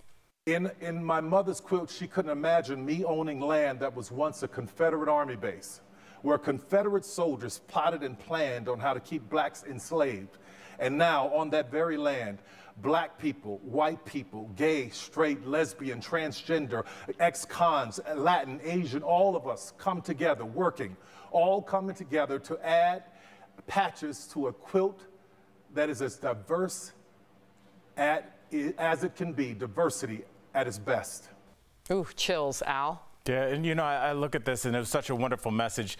I look at it as just a wonderful message for human beings. Some people look at it as politics, and some people don't want to hear that when they are being entertained. So I know that for football games, people are not tuning in until the game starts. For things like the Emmys, they just watch the awards. They don't want to hear the speeches, and that's their choice too. You vote with your eyeballs. But I thought the message was clear, and I thought the message was of inclusivity, and I don't see how anybody loses with that. Right. All right. Well, coming up on DBL, co-host of Entertainment Tonight, Kevin Frazier is back, and he will dish on the biggest moments at the Emmys. That's coming up next.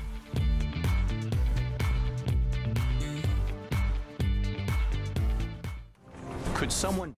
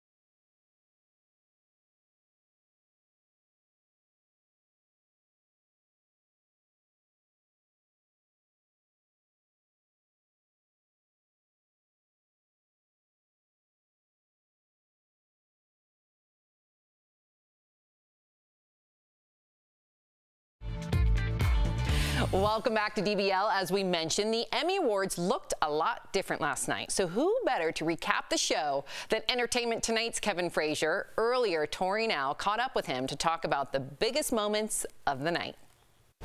Kevin Frazier, co-host of Entertainment Tonight and fresh from the 72nd Primetime Emmy Awards.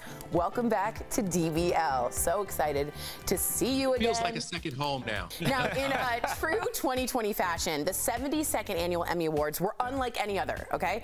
I just want to know, real, how you feel, Jimmy Kimmel. Host, good, bad? I liked him. Double thumbs up. I thought Kimmel was fantastic. Okay, I thought that he crushed it in a time where it's really tough to play with no audience and stuff like that. He was brilliant. Yeah. But I also think you have to give kudos to Reginald Hudlin, the executive producer, because he did a great job. First African-American to executive produce the award show, and I thought he was great. Reginald, great name too. All right, so aside from no audience, the Emmys took certain COVID-19 precautions with fun things like confetti bomb Emmy delivery and the tuxedo hazmat suits. But were they taking COVID-19 seriously enough, in your opinion? No, I thought they had fun with it, and they took it serious at the same time. I thought it was a perfect mix, because here's the thing. Look, we all know that it's the middle of a pandemic, but it's also a celebration. Now, the big winner for like 3 hours in the beginning. Was it me? It was not you, Al. It was just Schitt's Creek, Schitt's Creek, Schitt's Creek over and over, the big winner of the night, and made a record sweep of the entire comedy category. Did that come as a surprise to you, Kevin? It blew everybody's mind. Yeah. Here's what happened.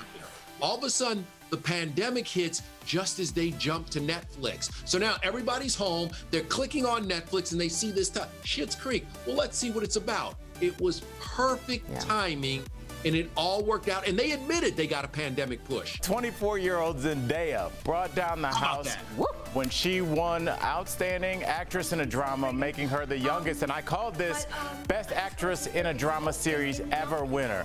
Were you as euphoric as she was for her win? And what did you think about that show? She plays a gritty, wild role. But here's the thing. She knocked off some titans. Aniston, Coleman, I mean, look at the people she beat. And you could see the reaction was so genuine, from her family to her. You know, if it had been at the show, people would have stood up and clapped and be like, whoa, and you would have seen the other people like, damn, we lost. But this, you saw her family and friends, and she almost fell back in her seat. She's like, whoa. And so that made it really, really cool. I talked to her afterwards, and she was just giddy because she didn't really know how to handle it. Now, the activism was really strong. We saw Sterling K. Brown. He wore a Black Lives Matter t-shirt. Uzo Aduba, as you spoke, and Regina King wore messages about Breonna Taylor. And many speeches encouraged voting. For you, Kevin, was it too political, not political enough? Talk to me. I thought they set the right tone. First of all, I thought Tyler Perry's speech was beautiful. And the way he wove it together and set the right tone. If you want to talk about a man who has really been the face of diversity, it's been Tyler Perry. Also, I think that you look at someone like Regina King. She wins for Watchmen. Watchmen is all about the Tulsa massacre and the erasing of the Black Wall Street down there. So I thought that, you know, it was great that that took home 11 Emmys. That's an important message, an important moment. Kevin Frazier, thank you so much for being on DBL today. And thanks for being the guy who wraps up and interviews those afterwards, because I love your interviews because they're so genuine and real. It's wonderful to see. We have so much fun, and you know I love coming on this show. I just want to lay it out now. Are we friends or aren't we? We are. We are. Deeply okay, friends. all right. We are friends. We don't have to plug anything. You know, unlike Tori, who's working her career all the time, I just want to break some bread with you, Kevin. Oh, Lord, have mercy. We'll be right back. Thank you. We'll be right back. Thank you, Kevin. Daily Blast Live wants to add sparkle to your life. We're giving away the official Daytime Emmy gift bag, filled with luxury products worth more than $5,000. Here's how you can win. Send us a video telling us about your quarantine, how your life has changed, new hobbies, or plans you had to cancel, and what you look forward to the most once the pandemic is over. The winner will be announced Friday, September 25th, and become the owner of the official Daytime Emmy gift bag.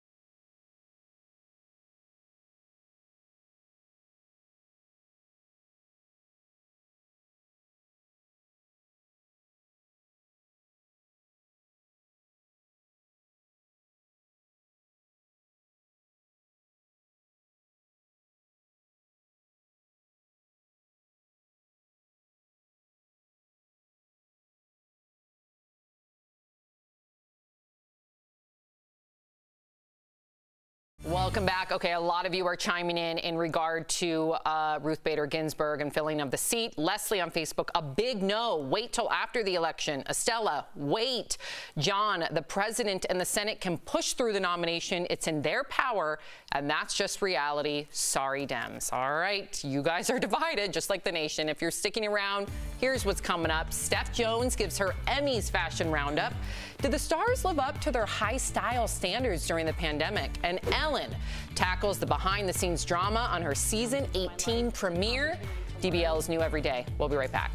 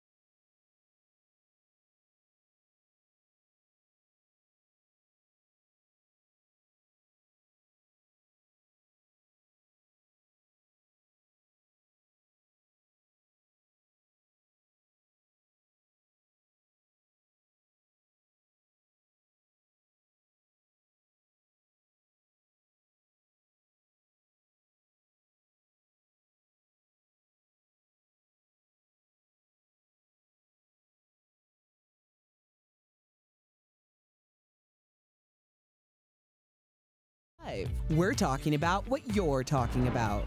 Real, honest, entertaining, live. DBL starts right now. 3, 2. Welcome to DBL. I'm Sam here with Al. Jeff joining us from home. Let's get started. You guys all have opinions about this, so let's chat about it. Ellen made her return to TV today. She kicked off her 18th season by addressing all those allegations of fostering a toxic workplace. Ellen talked to a virtual audience and took responsibility for the problem, saying it's her name on everything, from the show to the underwear in the gift shop. She also said she is working on how she comes across to others. Watch. The truth is, I am that person that you see on TV. I am also a lot of other things. Sometimes I get sad, I get mad, I get anxious, I get frustrated, I get impatient, and I am working on all of that. And my intention is to always be the best person I can be. And if I've ever let someone down, if I've ever hurt their feelings, I am so sorry for that. Jeff, what did you make of her apology? You know, I thought it was sincere, Sam. I'm going to, probably give an unpopular opinion, but I'm pulling for Ellen. People make mistakes, and she's no different than anybody else. Did she possibly get a big head? Was it toxic? Perhaps. I don't know. I think maybe it might have been blown out of proportion a little bit. Whatever the problem was, I think she's trying to rectify it and become a better human being in general. She addressed it. She faced it. I'm all for that. I'm all for making mistakes in your past, learning from them, and moving on. And that's what I think she's doing. She's changed a lot of people's lives with her show and what she does on her show. So I'm pulling for her, Sam. Al? Jeff, I hope she gets better, but I'm pulling for the people that we don't know. The people that worked under her that now are no longer maybe in show business or had the fundamental core of who they are damaged by things that were said to them by her or by her staff. we've all heard things. We're in entertainment, but clearly people that are outside of entertainment have heard things. This isn't just one incident where you go, hey, I got a little drunk at that party. I'm sorry I said that. This seems like a sustained effort over a decades-long period that she got caught from. She didn't address this until it came out on social media, and she could not move forward. So that's why I don't give her as much props for saying, I'm sorry. I think she's sorry she got caught. Wow. Yeah, I tend to agree with Al, even though I love Ellen. And I guess I agree with both of you. And I know that's not a fun opinion to have on a talk show. But listen, I'm rooting for her. To Jeff's point, I hope this has become an aha moment for her, and she truly will become the best version of herself because of the controversy. But the fact that she's apologizing because of the pushback makes me concerned. So we shall see. Okay, so the first ever virtual Emmys were full of surprises last night. In one bit, host Jimmy Kimmel sprayed a ballot with disinfectant, and then he set it on fire. He had Jennifer Aniston try to put it out, but as you can see, the fire came back up. So Jen gave it another, here we go, few blasts. Get it, Jen. And in another bit, the Friends star reunited with her lady castmates. I loved this after she returned home. Watch. Courtney's there? Yeah, of course I'm here. We live together. You do? Yeah, we've been roommates since 1994, Jimmy. But I Hello. thought that was, I had no idea. Is this live TV? Unbelievable. Hey. This, Lisa Kudrow, you live there too? Yeah, where else would I live? Jeff, what'd you think of these bits? Listen, I'm trying to be forgiving, like I said at the top of the show, with the delay and things like that. I don't think this bit would have worked if it was perfectly filmed. I think it was just terrible. What? I mean, it was bad. It was bad. Thought I was laughing. I ate it up. I love seeing. You weren't laughing when that clip was playing. Because I've already seen it a handful of times. You were hysterically laughing at what point? I wasn't like crying face emoji laughing. Okay, tears weren't shooting out of my eyeballs laughing.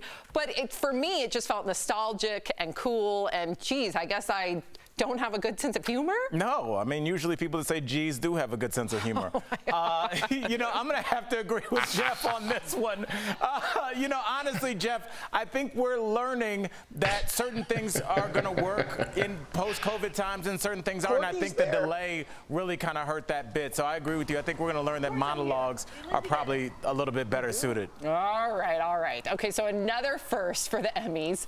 All of the awards were presented live to the winners in their homes. So as you can see, check it out. The presenters were wearing hazmat tuxedos when handing over the awards, okay? But as actor Rami Youssef found out, the presenters show up even when you don't win. Watch.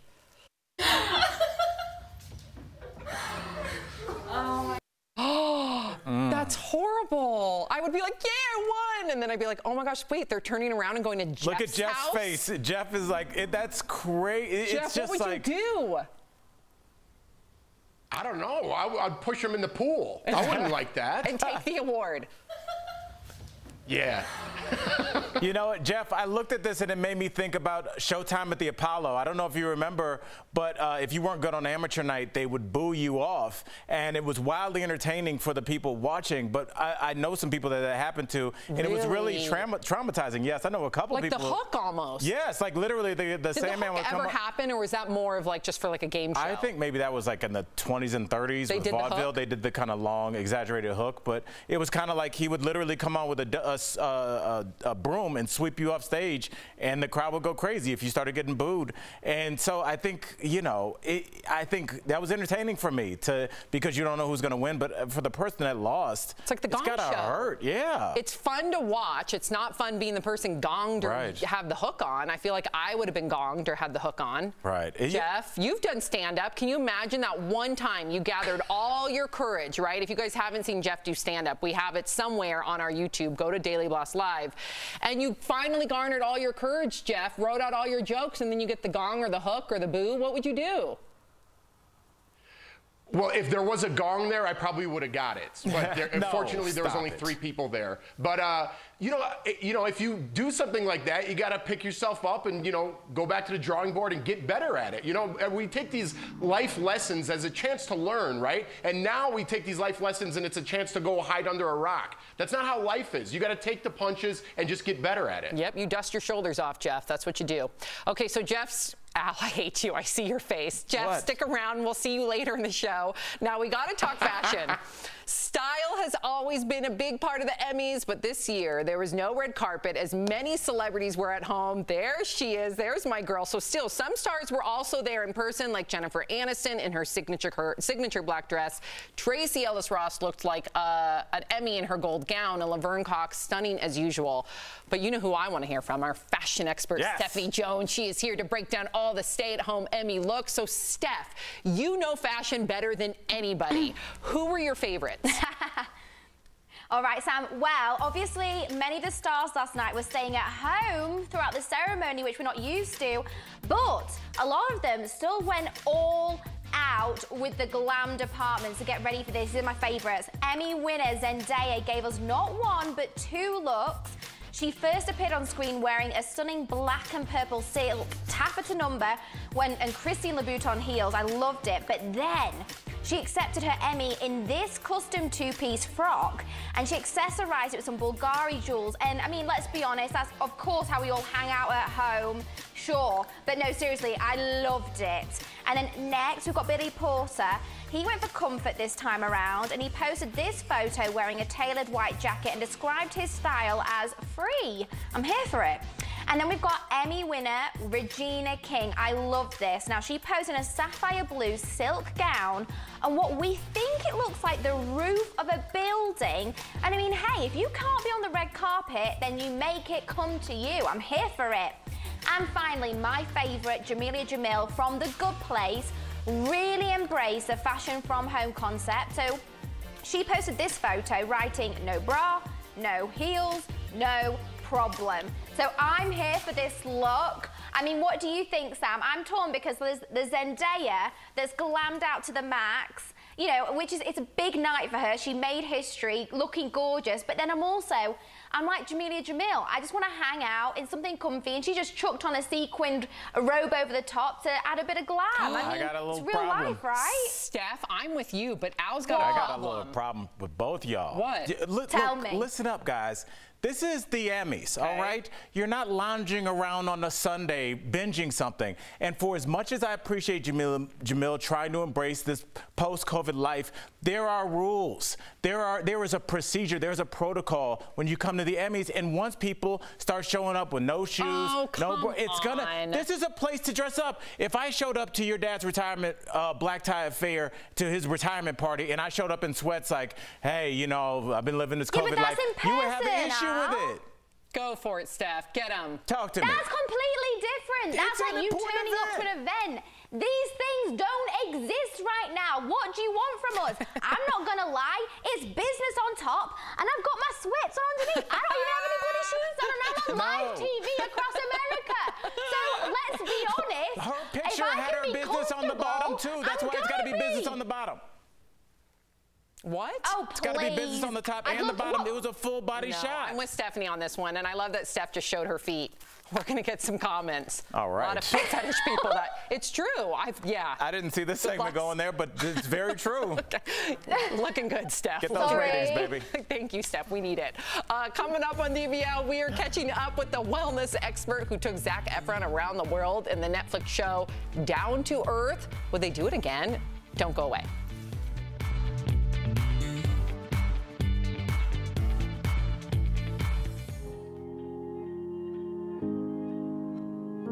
We want to take a moment and remember a life taken from us too soon by COVID-19. Captain Tommy Searcy was an 18-year veteran of the Houston Fire Department. The father of 3 girls, was only 45 years old. He had a twin brother who was also a firefighter, and the two loved to play pranks. He is beloved, he is remembered, he is celebrated. His family and his fellow firefighters are in our thoughts and prayers. Taking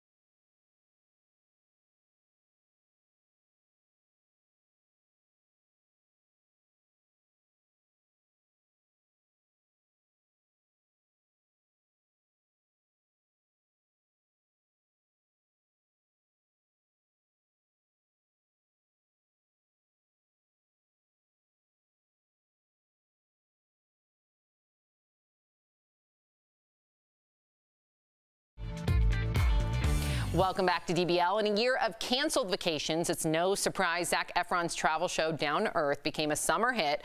We were also introduced to Zac's buddy, Darren O'Leen, who became a hit as well. So we caught up with Darren at his California yurt and asked what's next for the show in today's DBL Spotlight.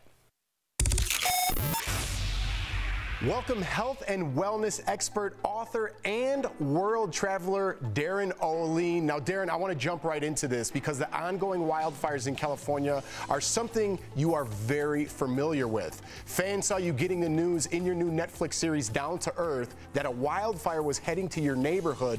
That episode, I got to be honest with you, Darren, I very much enjoyed the whole series, but that was a tearjerker. How are you holding up now on the West Coast? You know, we're just forging forward. You know, from then until now, I'm still working through permits and looking for the positives in everything, and it's definitely something we need to look into as we live in a fire ecology. Plus with the world and the globe doing what it's doing right now. So I'm impressed. You built that yurt on the same property. How did you find the inner strength, like you said, to be positive, to rebuild, and move past that horrible tragedy? You're in that yurt right now, right? I am. Obviously, the grief of losing everything is just incredibly challenging, period.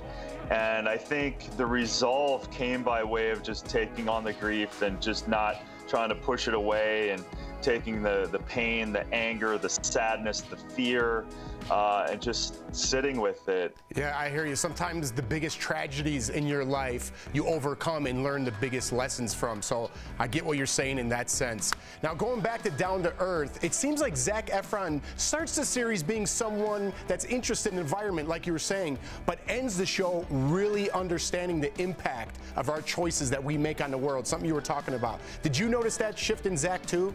I wasn't seeking a celebrity to do the show. I wasn't looking out, but his genuine desire to want to use his platform to contribute in this way, that's actually what touched me from the very beginning. So to be able to expose him to some of this stuff, and for our team to expose both of us to some of these situations, without a doubt affected him, affected me, and it affected the whole crew.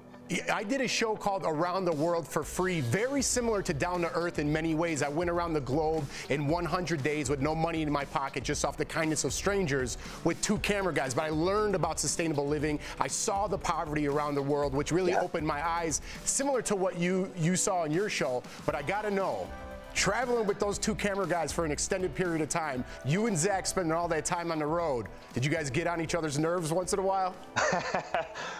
You know, not really. I mean, there was so much going on. We'd spend our own time.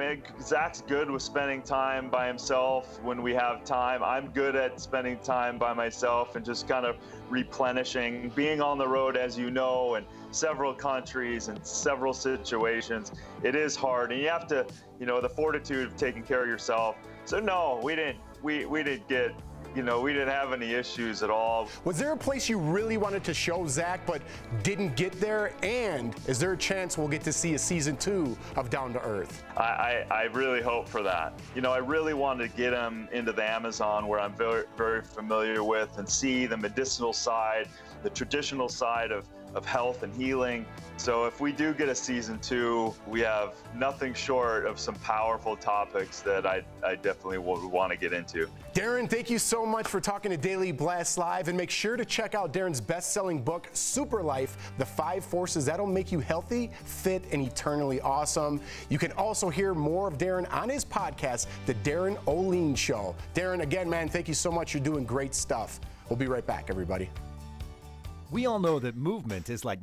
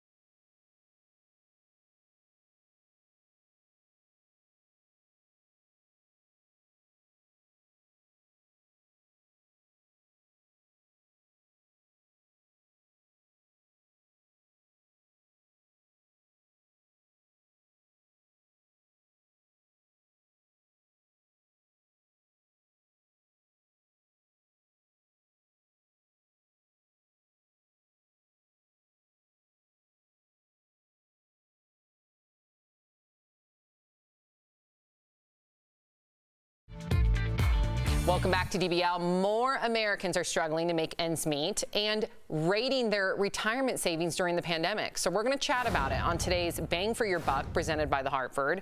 Well, a new survey came out and it found that nearly 3 in 10 Americans have decreased or stopped their retirement savings due to the economic fallout of this health crisis. So get this, 30% of savers have totally tapped their retirement accounts over the last 2 months. And lastly, a little more than half withdrew money in order to cover expenses. 26% did so because of a loss of a job. So when it comes to your money, the Hartford Financial is here to help you, whether it's home, life, business insurance. The Buck's got your back. Call 1-800-684-6085 or visit thehartford.com to learn more. This is heartbreaking. I mean, all the blood, sweat, and tears to do the right thing, Jeff, to put money aside so you can retire, and then in an economic crisis or God forbid, you have a health crisis that gets swallowed up in a matter of 60 days. Yeah, Jeff, I'll just tell you, the Hartford can handle the financial part of it, but I think everybody just understanding that some of these things you cannot foresee, and it has no reflection of who you were and how hard you worked throughout life. Some of these things just hit you, and the best I can do is just try and tell you to recover, reach to professionals like this that can help you out, because all I can do is just tell you I respect people that worked hard. Whatever happens is kind of out of our control. I know, but man, it's hard. I know. Like, what do you say? So many Americans going through this right now, and yeah, what do you say? I don't, I know. There just needs to be more assistance out there, in my opinion. We'll be right back.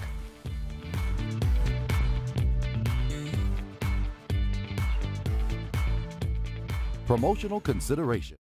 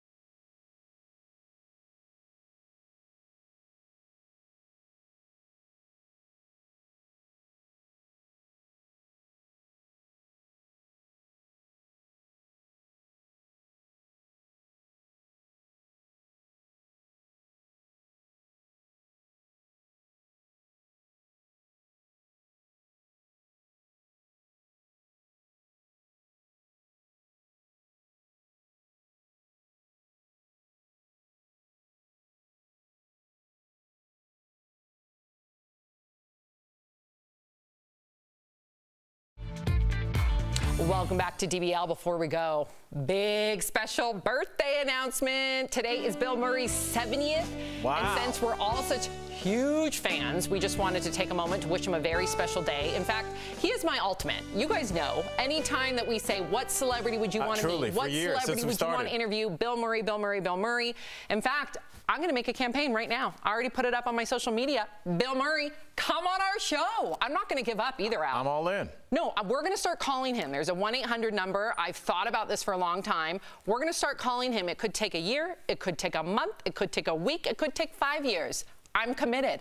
Is that crazy? It's a little bit. Really? Yeah, I'm going to need your help, I feel like you're going to have that read back to you in court one day. Oh, no. Yeah, that was a little Jeffrey, threatening. are you going to help me get him on the show? I'm with you, Sam. I'm a big fan as well. In fact, he's got an awesome golf clothing line. I just bought some it's called William Murray, and I bought some golf shirts. Fantastic all-around guy. Love that guy. Okay, so we're going to get you on the show, Bill. We love you. We also got to wish a happy birthday to our very own Patty Donnelly. She's our senior supervising producer. She slays all day. She seriously is one of, I would say, one of my biggest inspirations. We are so lucky to have you. One of my favorite people, period. She is in a different tier of people. I love her so much. She really is in a different tier. She's a special person. I want to end the show. I hope I have time with this comment about me. Well, shoot. The good thing is you got your phone screen locked. Oh, no. Okay. I thought it was grossly unprofessional when Sam did a report and the cameraman panned down and she had on fuzzy slippers. What's next, Sam? Wearing a nightgown? Sorry. DBL's new every day. We'll see you tomorrow. Same time, same Sam place. in trouble.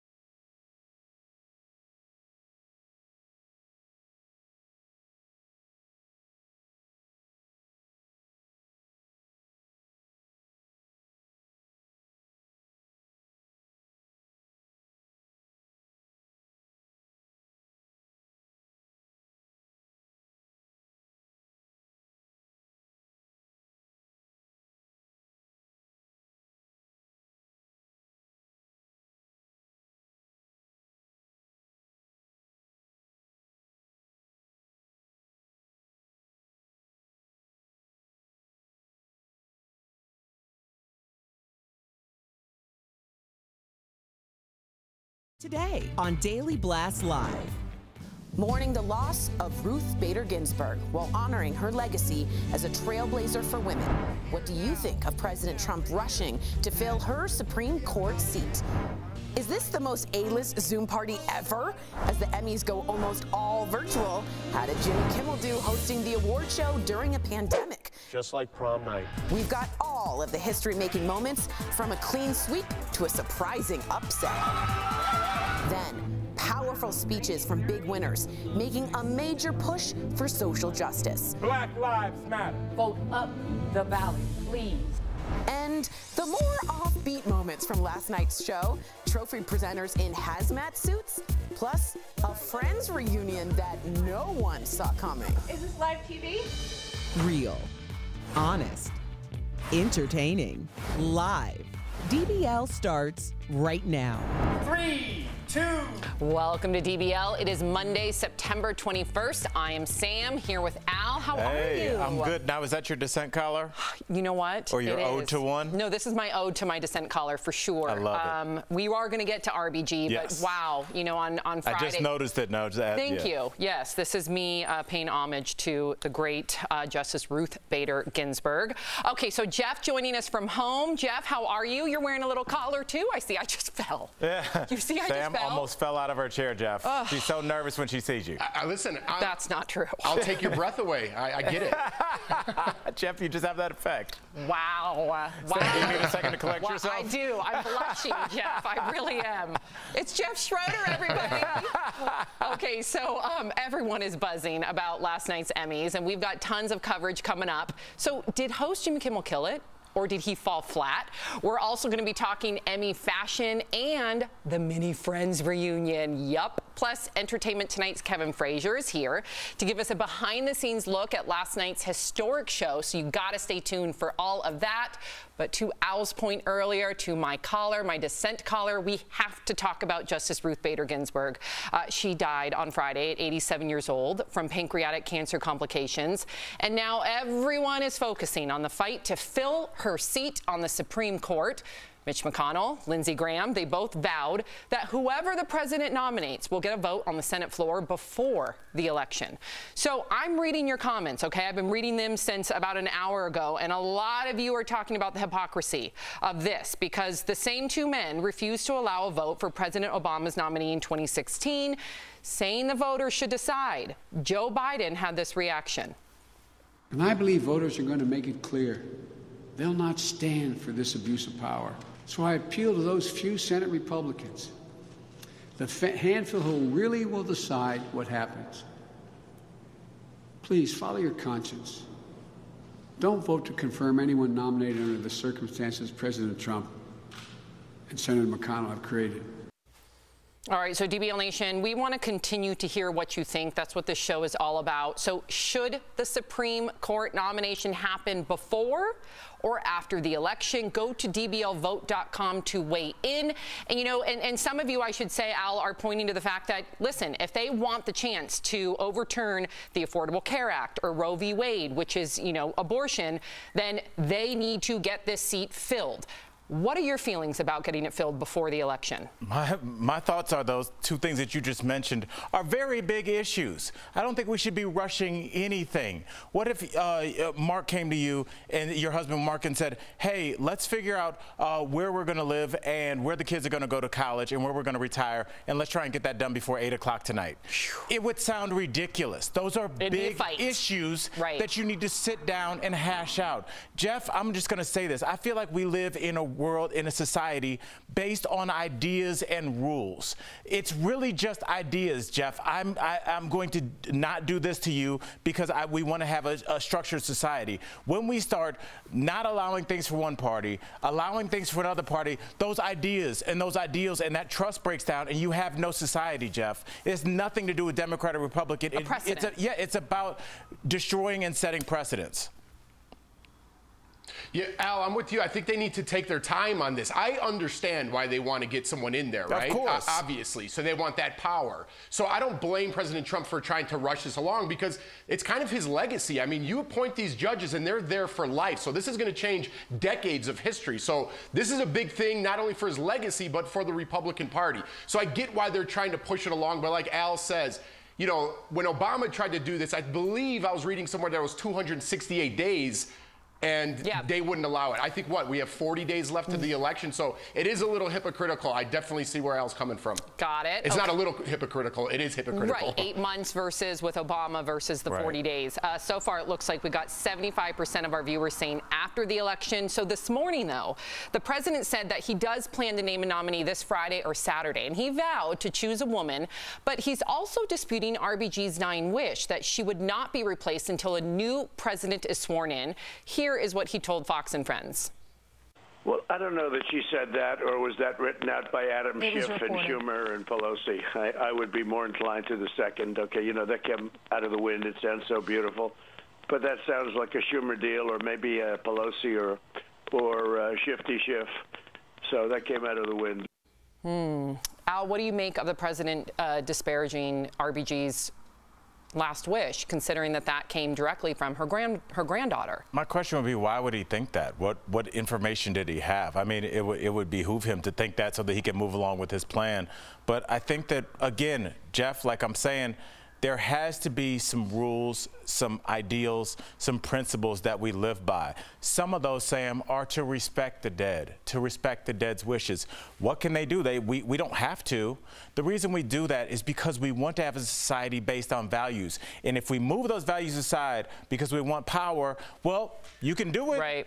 The dead can't come back and do anything, but what are you saying to your living society moving forward? Now, that's my question. I'm going to really quickly, Jeff, I want to look at the megaphone one more time. 73% of you believe that the Supreme Court nomination should happen again after the election. Also, I do want to say that President Trump did have very respectful, nice things to say about Ruth Bader Ginsburg when he did find out about her passing. So I think that is very important to note as well.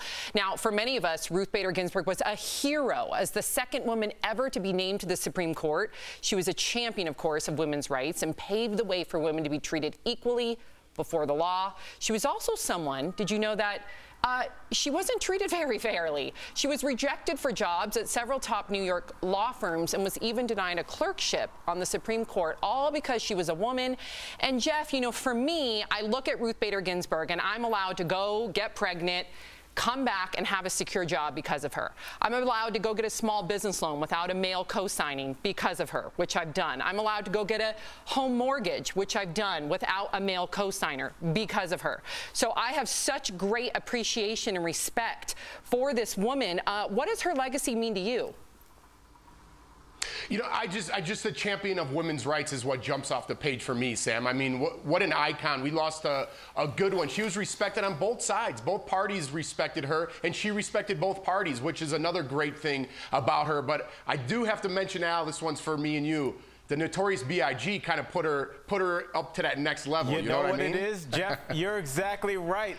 That I feel like that saying, the Notorious R.B.G. then books opened her up to books and T-shirts and made her more of a pop culture icon. You're exactly right, Jeff. Good call on that. I didn't even think about that. It's true, especially for our youth. And one thing that I just want to mention before we go, you know, Jeff, and I think you're going to appreciate this most, you too, Al, but she really, really focused. One of her most famous quotes were, "You can disagree without being disagreeable." She did not like Jeff yelling. Schroeder. Yeah, that's Jeff Schroeder. She did not like to yell. Well, that part may not be Jeff Schroeder. but the part about you can disagree without being disagreeable, that's the whole theme of our show. It's important to have checks and balances. It's important to have debate, but you do it with civility. And that's why we love her, and we hopefully can carry that torch. Jeff, stick around. Coming up on DBL, we are all about the Emmys. So how did host Jimmy Kimmel do? Did the show live up to the hype in a post-COVID world? And what about all the social justice messages? We're going to talk all about it. Plus, Ellen is back after a summer full of controversy. So did she do enough to address her workplace drama? And also take a look at our empty studio. Most of our coworkers still putting the show together from home. We miss you guys. We'll be right back.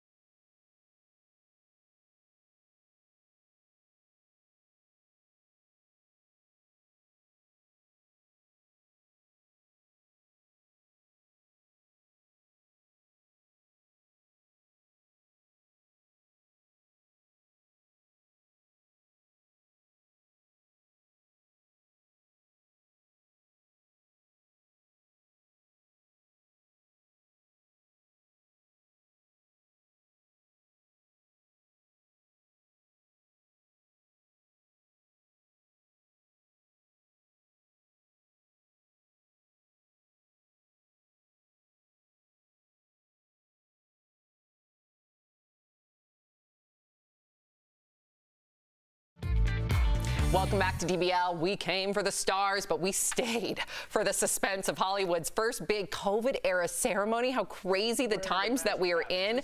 We're, of course, talking about last night's unique Emmy Awards Jimmy Kimmel hosted, but there was no red carpet. There was a fake audience. The nominees, some in pajamas at home. Let's watch. Welcome to the Pandemies. Thank you for risking everything to be here. Thank me for risking everything to be here. You know what they say, you can't have a virus without a host. If I'm down there, how am I up here? That would mean that no one is in the audience. That would mean that I'm up here all alone. Of course I'm here all alone. Of course we don't have an audience. This isn't a MAGA rally, it's the Emmys. Oh my God, I love it. Okay, so Al, you are a comedian. How do you think he did last night? Did he kill it or did he fall flat? I thought he did well. My buddy Jesse Joyce, the guy I know forever, he wrote for this year's Emmys, and I could hear him in some of those jokes. I really enjoyed that. I felt like, Jeff, Jimmy had a very difficult job ahead of him. I think that some things worked and some things didn't. But I think that this is like the first time I've watched an award show and it's starting to seem more normal to me. It's starting to seem less normal when I watch pre-COVID things and I'm seeing people in nightclubs and 4 people packed into a car or something. I'm like, that seems weird now. Where this for the first time didn't seem that weird. Well, Jeff, this felt more down to earth to me. What about you?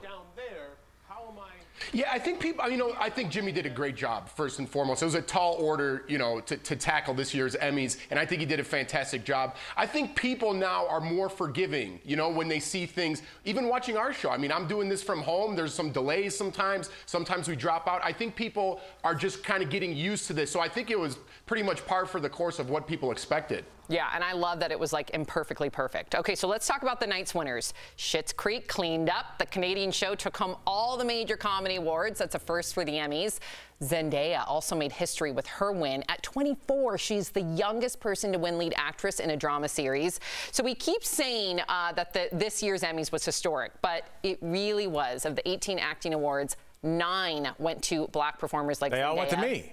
Not you, Al, but one day. I do predict an Emmy one day for Al Jackson. Your lips. You saw a lot of talk about social justice, too. In fact, Regina King wore a shirt with Breonna Taylor's face and image on it. Anthony Anderson gave a powerful Black Lives Matter speech. In fact, let's take a listen.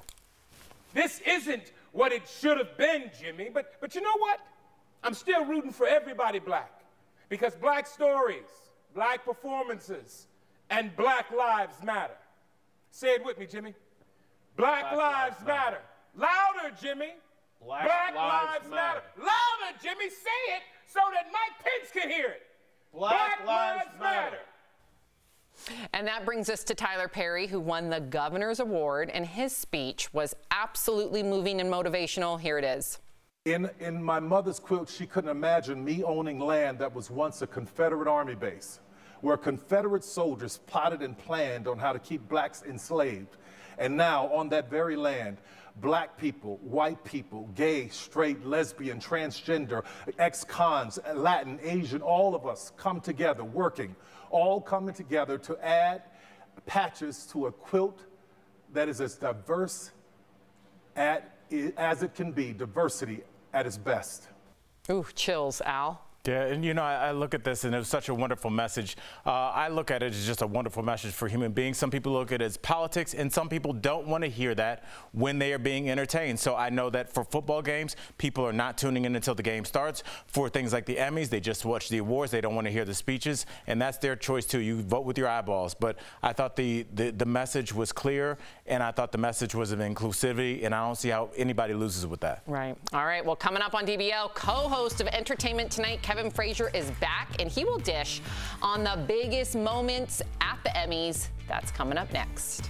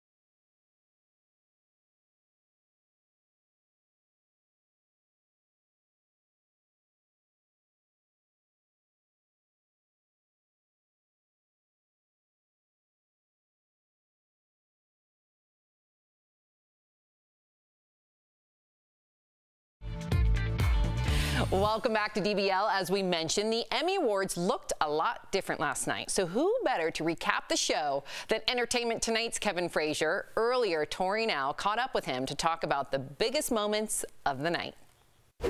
Kevin Frazier, co-host of Entertainment Tonight and fresh from the 72nd Primetime Emmy Awards.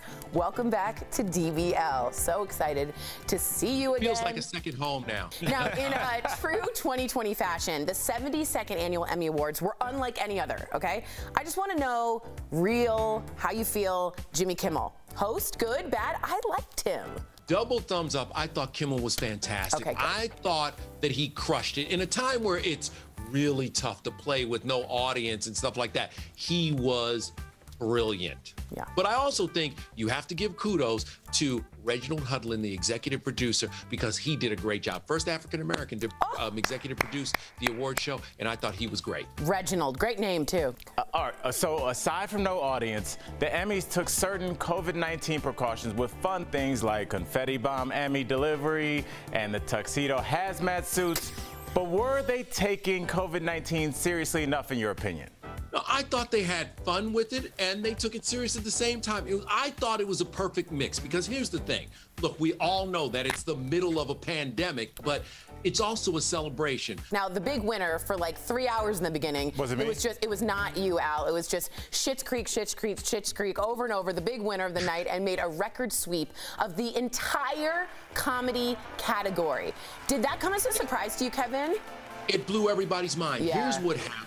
All of a sudden, the pandemic hits just as they jump to Netflix. So now everybody's home, they're clicking on Netflix, and they see this Schitt's Creek. Well, let's see what it's about. It was perfect timing, and it all worked out. And they admitted they got a pandemic push. 24-year-old Zendaya brought down the house when she won Outstanding Actress in a Drama, making her the youngest, and I called this Best Actress in a Drama Series Ever winner. Were you as euphoric as she was for her win? And what did you think about that show? She plays a gritty, wild role. But here's the thing. She knocked off some titans. Aniston, Coleman, I mean, look at the people she beat, and you could see the reaction was so genuine, from her family to her. You know, if it had been at the show, people would have stood up and clapped and be like, whoa, and you would have seen the other people like, damn, we lost. But this, you saw her family and friends, and she almost fell back in her seat. She's like, whoa. And so that made it really, really cool. I talked to her afterwards, and she was just giddy because she didn't really know how to handle it. Now, the activism was really strong. We saw Sterling K. Brown. He wore a Black Lives Matter t-shirt. Uzo Aduba, as you spoke, and Regina King wore messages about Breonna Taylor. And many speeches encouraged voting. For you, Kevin, was it too political, not political enough? Talk to me. I thought they set the right tone. First of all, I thought Tyler Perry's speech was beautiful. And the way he wove it together and set the right tone. If you want to talk about a man who has really been the face of diversity, it's been Tyler Perry. Also, I think that you look at someone like Regina King. She wins for Watchmen. Watchmen is all about the Tulsa massacre and erasing of the Black Wall Street down there. So I thought that, you know, it was great that that took home 11 Emmys. That's an important message, an important moment. Kevin Frazier, thank you so much for being on DBL today. And thanks for being the guy who wraps up and interviews those afterwards, because I love your interviews because they're so genuine and real. It's wonderful to see. We have so much fun, and you know I love coming on this show. I just want to lay it out now. Are we friends or aren't we? We are. We are. Deeply okay, friends. all right. We are deeply friends. We don't have to plug anything. You know, unlike Tori, who's working her career all the time, I just want to break some bread with you, Kevin. Oh, Lord, have mercy. We'll be right back. Thank you. We'll be right back. Thank you, Kevin. Daily Blast Live wants to add sparkle to your life. We're giving away the official Daytime Emmy gift bag, filled with luxury products worth more than $5,000. Here's how you can win. Send us a video telling us about your quarantine, how your life has changed, new hobbies, or plans you had to cancel, and what you look forward to the most once the pandemic is over. The winner will be announced Friday, September 25th, and become the owner of the official Daytime Emmy gift bag. Promotional consideration is brought to you by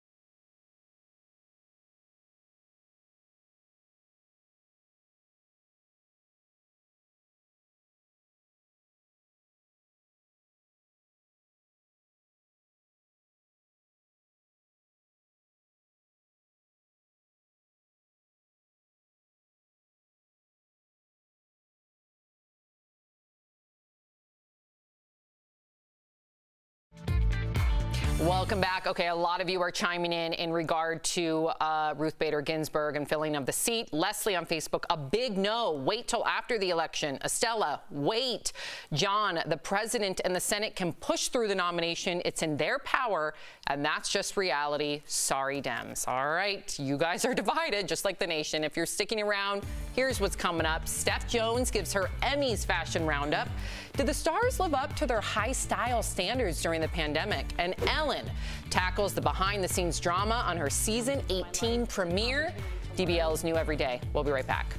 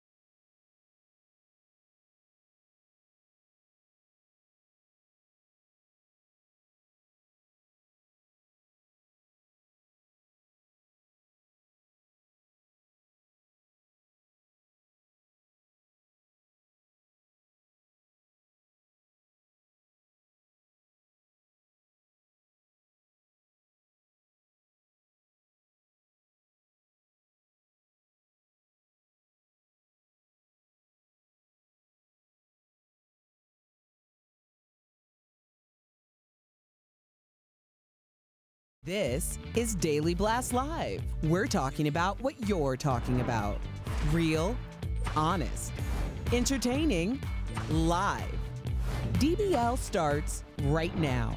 3, 2. Welcome to DBL. I'm Sam here with Al. Jeff joining us from home. Let's get started. You guys all have opinions about this, so let's chat about it. Ellen made her return to TV today. She kicked off her 18th season by addressing all those allegations of fostering a toxic workplace.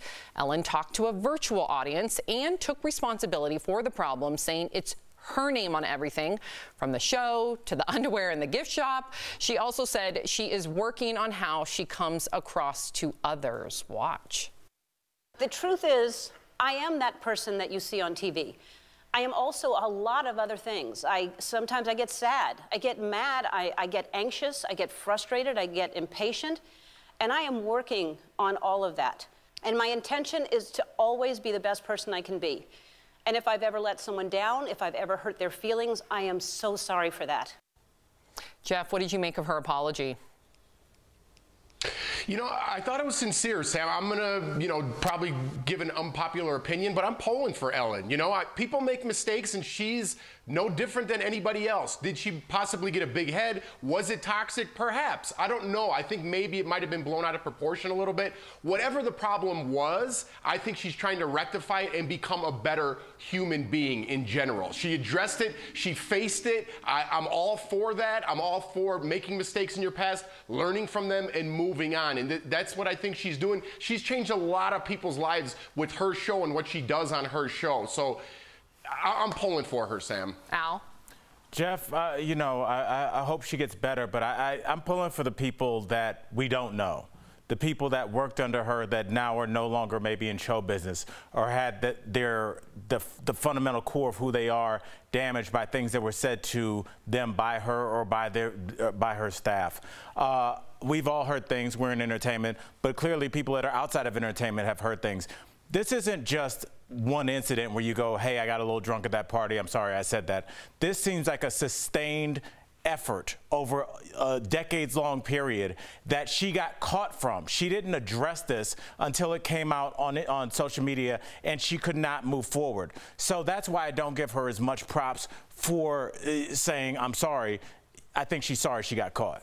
Wow. Yeah, I tend to agree with Al, even though I love Ellen. And I guess I agree with both of you. And I know that's not a fun opinion to have on a talk show. But listen, I'm rooting for her. To Jeff's point, I hope this has become an aha moment for her and she truly will become the best version of herself because of the controversy.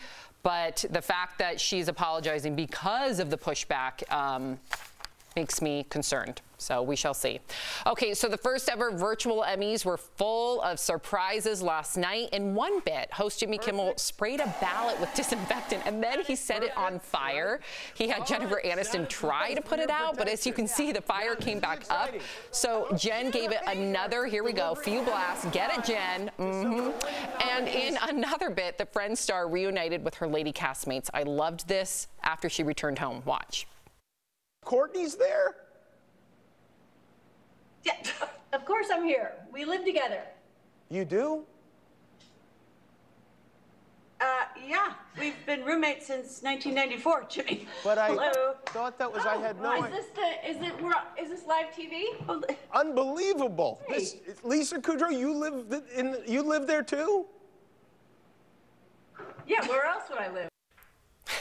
Jeff, what'd you think of these bits? Listen, I'm trying to be forgiving, like I said at the top of the show, with the delay and things like that. I don't think this bit would have worked if it was perfectly filmed. I think it was just terrible. What? I mean, it was bad. It was bad. I thought I was laughing. I ate it up. I love seeing... You weren't laughing when that clip was playing. Because I've already seen it a handful of times. You were hysterically laughing at what point? I wasn't like crying face emoji laughing. Okay, tears weren't shooting out of my eyeballs laughing.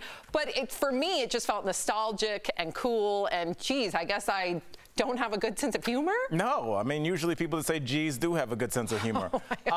You know, I'm going to have to agree with Jeff on this one. You know, honestly, Jeff, I think we're learning that certain things are going to work in post-COVID times and certain things aren't. I think the delay really kind of hurt that bit. So I agree with you. I think we're going to learn that monologues are probably a little bit better suited. All right, all right. Okay, so another first for the Emmys. All of the awards were presented live to the winners in their homes. So as you can see, check it out. The presenters were wearing hazmat tuxedos when handing over the awards, okay? But as actor Rami Youssef found out, the presenters show up even when you don't win. Watch.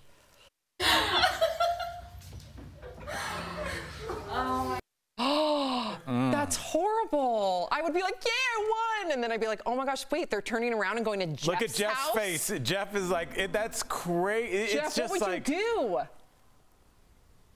I don't know. I'd push him in the pool. I wouldn't like that. And take the award.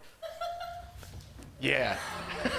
You know what, Jeff, I looked at this and it made me think about Showtime at the Apollo. I don't know if you remember, but if you weren't good on amateur night, they would boo you off. And it was wildly entertaining for the people watching, but I know some people that happened to, and it was really traumatizing. Yes, I know a couple like people. Like the hook almost. Yes, like literally the Sandman would come ever happen, or was that more of like just for like a game show? I think maybe that was like in the 20s and 30s with vaudeville. They did the kind of long, exaggerated hook, but it was kind of like he would literally come on with a broom and sweep you off stage, and the crowd would go crazy if you started getting booed. And so I think, you know, I think that was entertaining for me because you don't know who's going to win, but for the person that lost, it's like the gong show. It's gotta hurt, yeah. It's fun to watch. It's not fun being the person gonged or have the hook on. I feel like I would have been gonged or had the hook on. Right. Jeff, you've done stand-up. Can you imagine that one time you gathered all your courage, right? If you guys haven't seen Jeff do stand-up, we have it somewhere on our YouTube. Go to Daily Blast Live.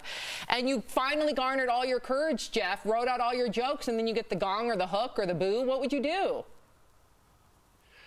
Well, if there was a gong there, I probably would have got it. But unfortunately, there was only 3 people there. But you know, if you do something like that, you got to pick yourself up and go back to the drawing board and get better at it. And we take these life lessons as a chance to learn, right? And now we take these life lessons and it's a chance to go hide under a rock. That's not how life is. You got to take the punches and just get better at it. Yep, you dust your shoulders off, Jeff. That's what you do. Okay, so Jeff's. Al, I hate you. I see your face. Jeff, what? Stick around. We'll see you later in the show. Now, we got to talk fashion. Style has always been a big part of the Emmys, but this year there was no red carpet as many celebrities were at home. There she is. There's my girl. So still, some stars were also there in person, like Jennifer Aniston in her signature black dress. Tracy Ellis Ross looked like an Emmy in her gold gown, and Laverne Cox stunning as usual. But you know who I want to hear from, our fashion expert, yes. Stephanie Jones. She is here to break down all the stay-at-home Emmy looks. So Steph, you know fashion better than anybody. Who were your favorites? All right, Sam. Well, obviously, many of the stars last night were staying at home throughout the ceremony, which we're not used to, but a lot of them still went all out with the glam department. So get ready for this. These are my favorites. Emmy winner Zendaya gave us not 1, but 2 looks. She first appeared on screen wearing a stunning black and purple silk taffeta number and Christine Louboutin heels. I loved it. But then she accepted her Emmy in this custom 2-piece frock, and she accessorized it with some Bulgari jewels. And I mean, let's be honest, that's of course how we all hang out at home. Sure, but no, seriously, I loved it. And then next, we've got Billy Porter. He went for comfort this time around, and he posted this photo wearing a tailored white jacket and described his style as free. I'm here for it. And then we've got Emmy winner Regina King. I love this. Now, she posed in a sapphire blue silk gown and what we think it looks like the roof of a building. And I mean, hey, if you can't be on the red carpet, then you make it come to you. I'm here for it. And finally, my favorite, Jamelia Jamil from The Good Place, really embraced the fashion from home concept. So she posted this photo writing, no bra, no heels, no problem. So I'm here for this look. I mean, what do you think, Sam? I'm torn because there's Zendaya that's glammed out to the max, you know, it's a big night for her. She made history, looking gorgeous. But then I'm like Jamelia Jamil. I just want to hang out in something comfy, and she just chucked on a sequined robe over the top to add a bit of glam. I mean, I got a little it's real problem. life, right? Steph, I'm with you, but Al's got I a got a problem. little problem with both y'all. What? Tell me. Listen up, guys. This is the Emmys, all right? You're not lounging around on a Sunday binging something. And for as much as I appreciate Jamil trying to embrace this post-COVID life, there are rules. There is a procedure. There's a protocol when you come to the Emmys. And once people start showing up with no shoes, this is a place to dress up. If I showed up to your dad's retirement black tie affair to his retirement party, and I showed up in sweats like, hey, you know, I've been living this COVID life, you would have an issue with it. Go for it, Steph. Get him. Talk to me. That's completely different. That's like you turning up to an event. These things don't exist right now. What do you want from us? I'm not gonna lie, it's business on top, and I've got my sweats on underneath. I don't even have any bloody shoes on, and I'm on live TV across America. So let's be honest. Her picture had her business on the bottom too. That's why it's gotta be business on the bottom.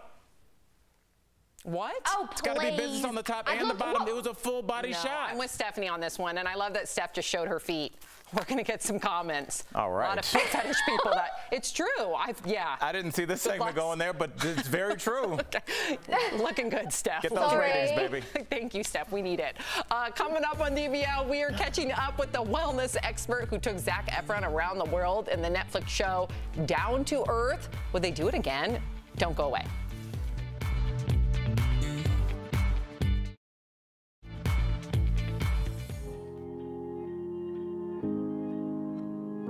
We want to take a moment and remember a life taken from us too soon by COVID-19. Captain Tommy Searcy was an 18-year veteran of the Houston Fire Department. The father of 3 girls, was only 45 years old. He had a twin brother who was also a firefighter, and the two loved to play pranks. He is beloved, he is remembered, he is celebrated. His family and his fellow firefighters are in our thoughts and prayers. Taking the bus with groceries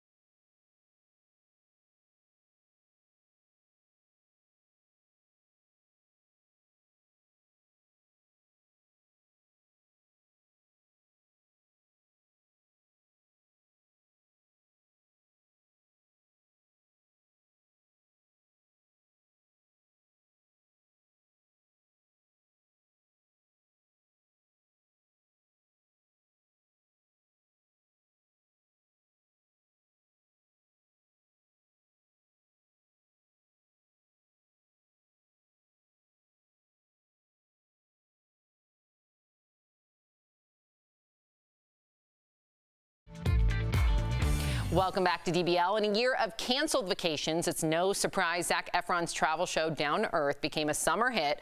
We were also introduced to Zac's buddy, Darren O'Leen, who became a hit as well. So we caught up with Darren at his California yurt and asked what's next for the show in today's DBL Spotlight.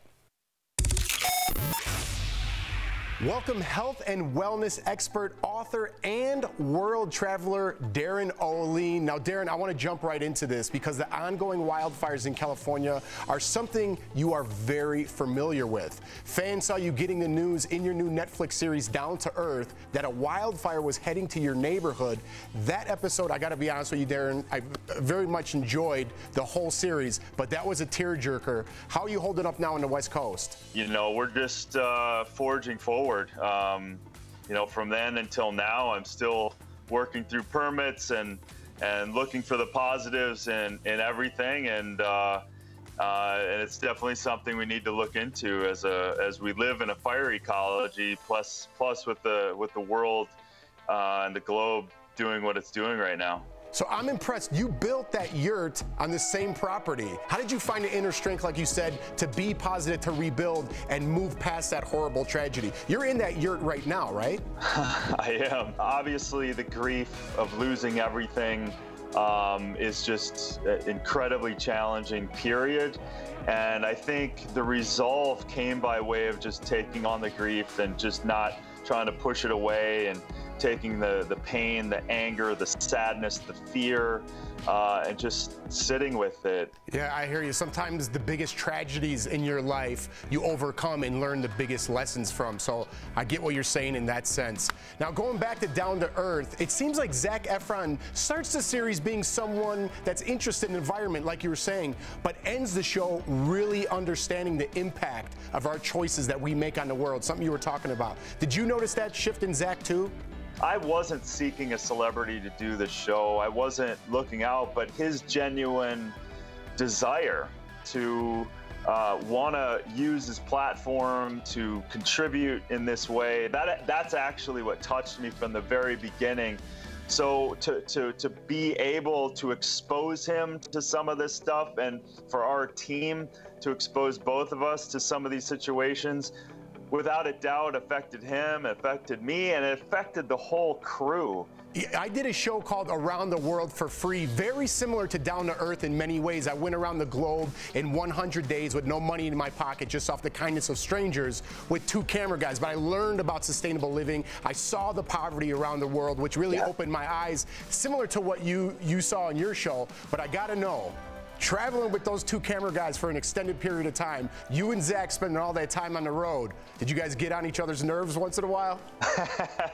No, you know, not really. I mean, there's so much going on. We'd spend our own time.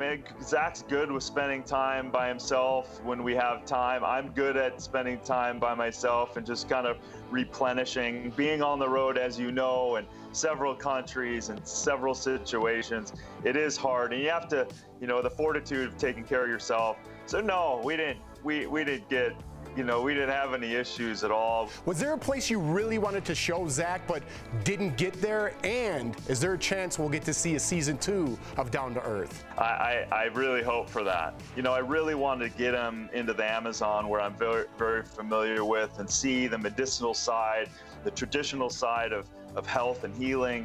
So if we do get a season 2, we have nothing short of some powerful topics that I definitely would want to get into. Darren, thank you so much for talking to Daily Blast Live, and make sure to check out Darren's best-selling book, Super Life: The 5 Forces That'll Make You Healthy, Fit, and Eternally Awesome. You can also hear more of Darren on his podcast, The Darren O'Leen Show. Darren, again, man, thank you so much. You're doing great stuff.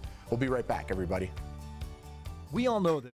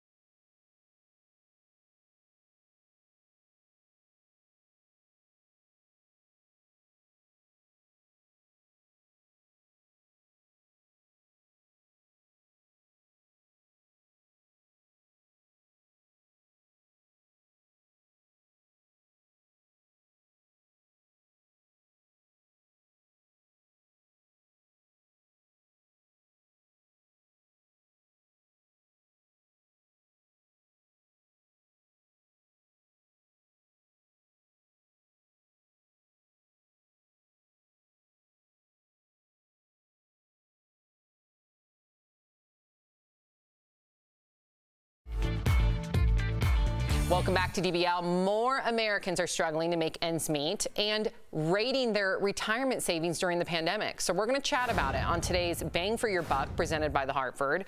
Well, a new survey came out and it found that nearly 3 in 10 Americans have decreased or stopped their retirement savings due to the economic fallout of this health crisis. So get this, 30% of savers have totally tapped their retirement accounts over the last 2 months. And lastly, a little more than half withdrew money in order to cover expenses. 26% did so because of a loss of a job. So when it comes to your money, the Hartford Financial is here to help you, whether it's home, life, business insurance. The Buck's got your back. Call 1-800-684-6085 or visit thehartford.com to learn more.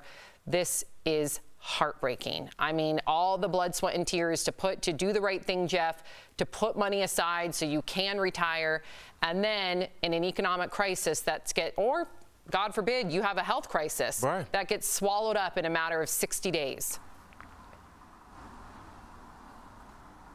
Yeah, Jeff, I'll just tell you, the Hartford can handle the financial part of it, but I think everybody just understanding that some of these things you cannot foresee, and it has no reflection of who you were and how hard you worked throughout life. Some of these things just hit you, and the best I can do is just try and tell you to recover, reach to professionals like this that can help you out, because all I can do is just tell you I respect people that worked hard. Whatever happens is kind of out of our control. I know, but man, it's hard. I know. Like, what do you say? So many Americans going through this right now, and yeah, what do you say? I don't, you know? I know. There just needs to be more assistance out there, in my opinion. We'll be right back.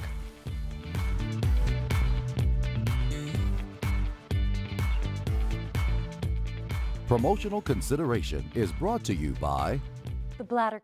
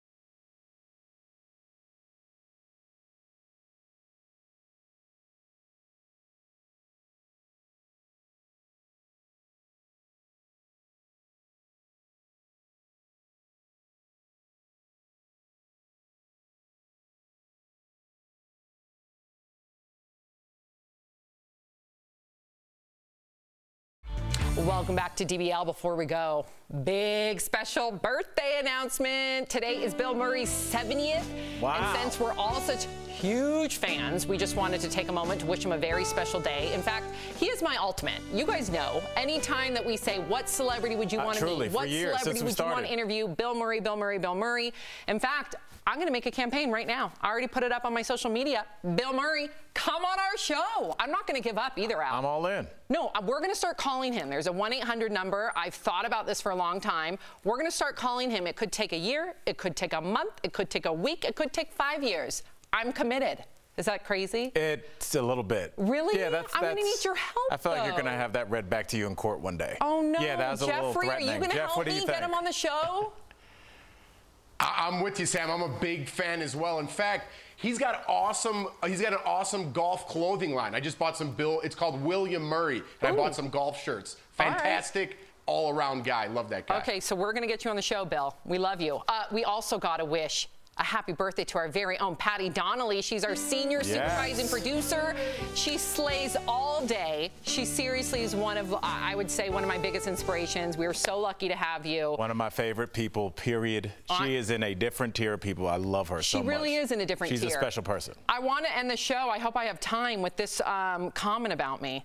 Well, shoot. The good thing is you got your phone screen locked. Oh, no. Okay. I thought it was grossly unprofessional when Sam did a report and the cameraman panned down and she had on fuzzy slippers. What's next, Sam? Wearing a nightgown? Sorry. DBL's new every day. We'll see you tomorrow. Same time, same place. Sam in trouble.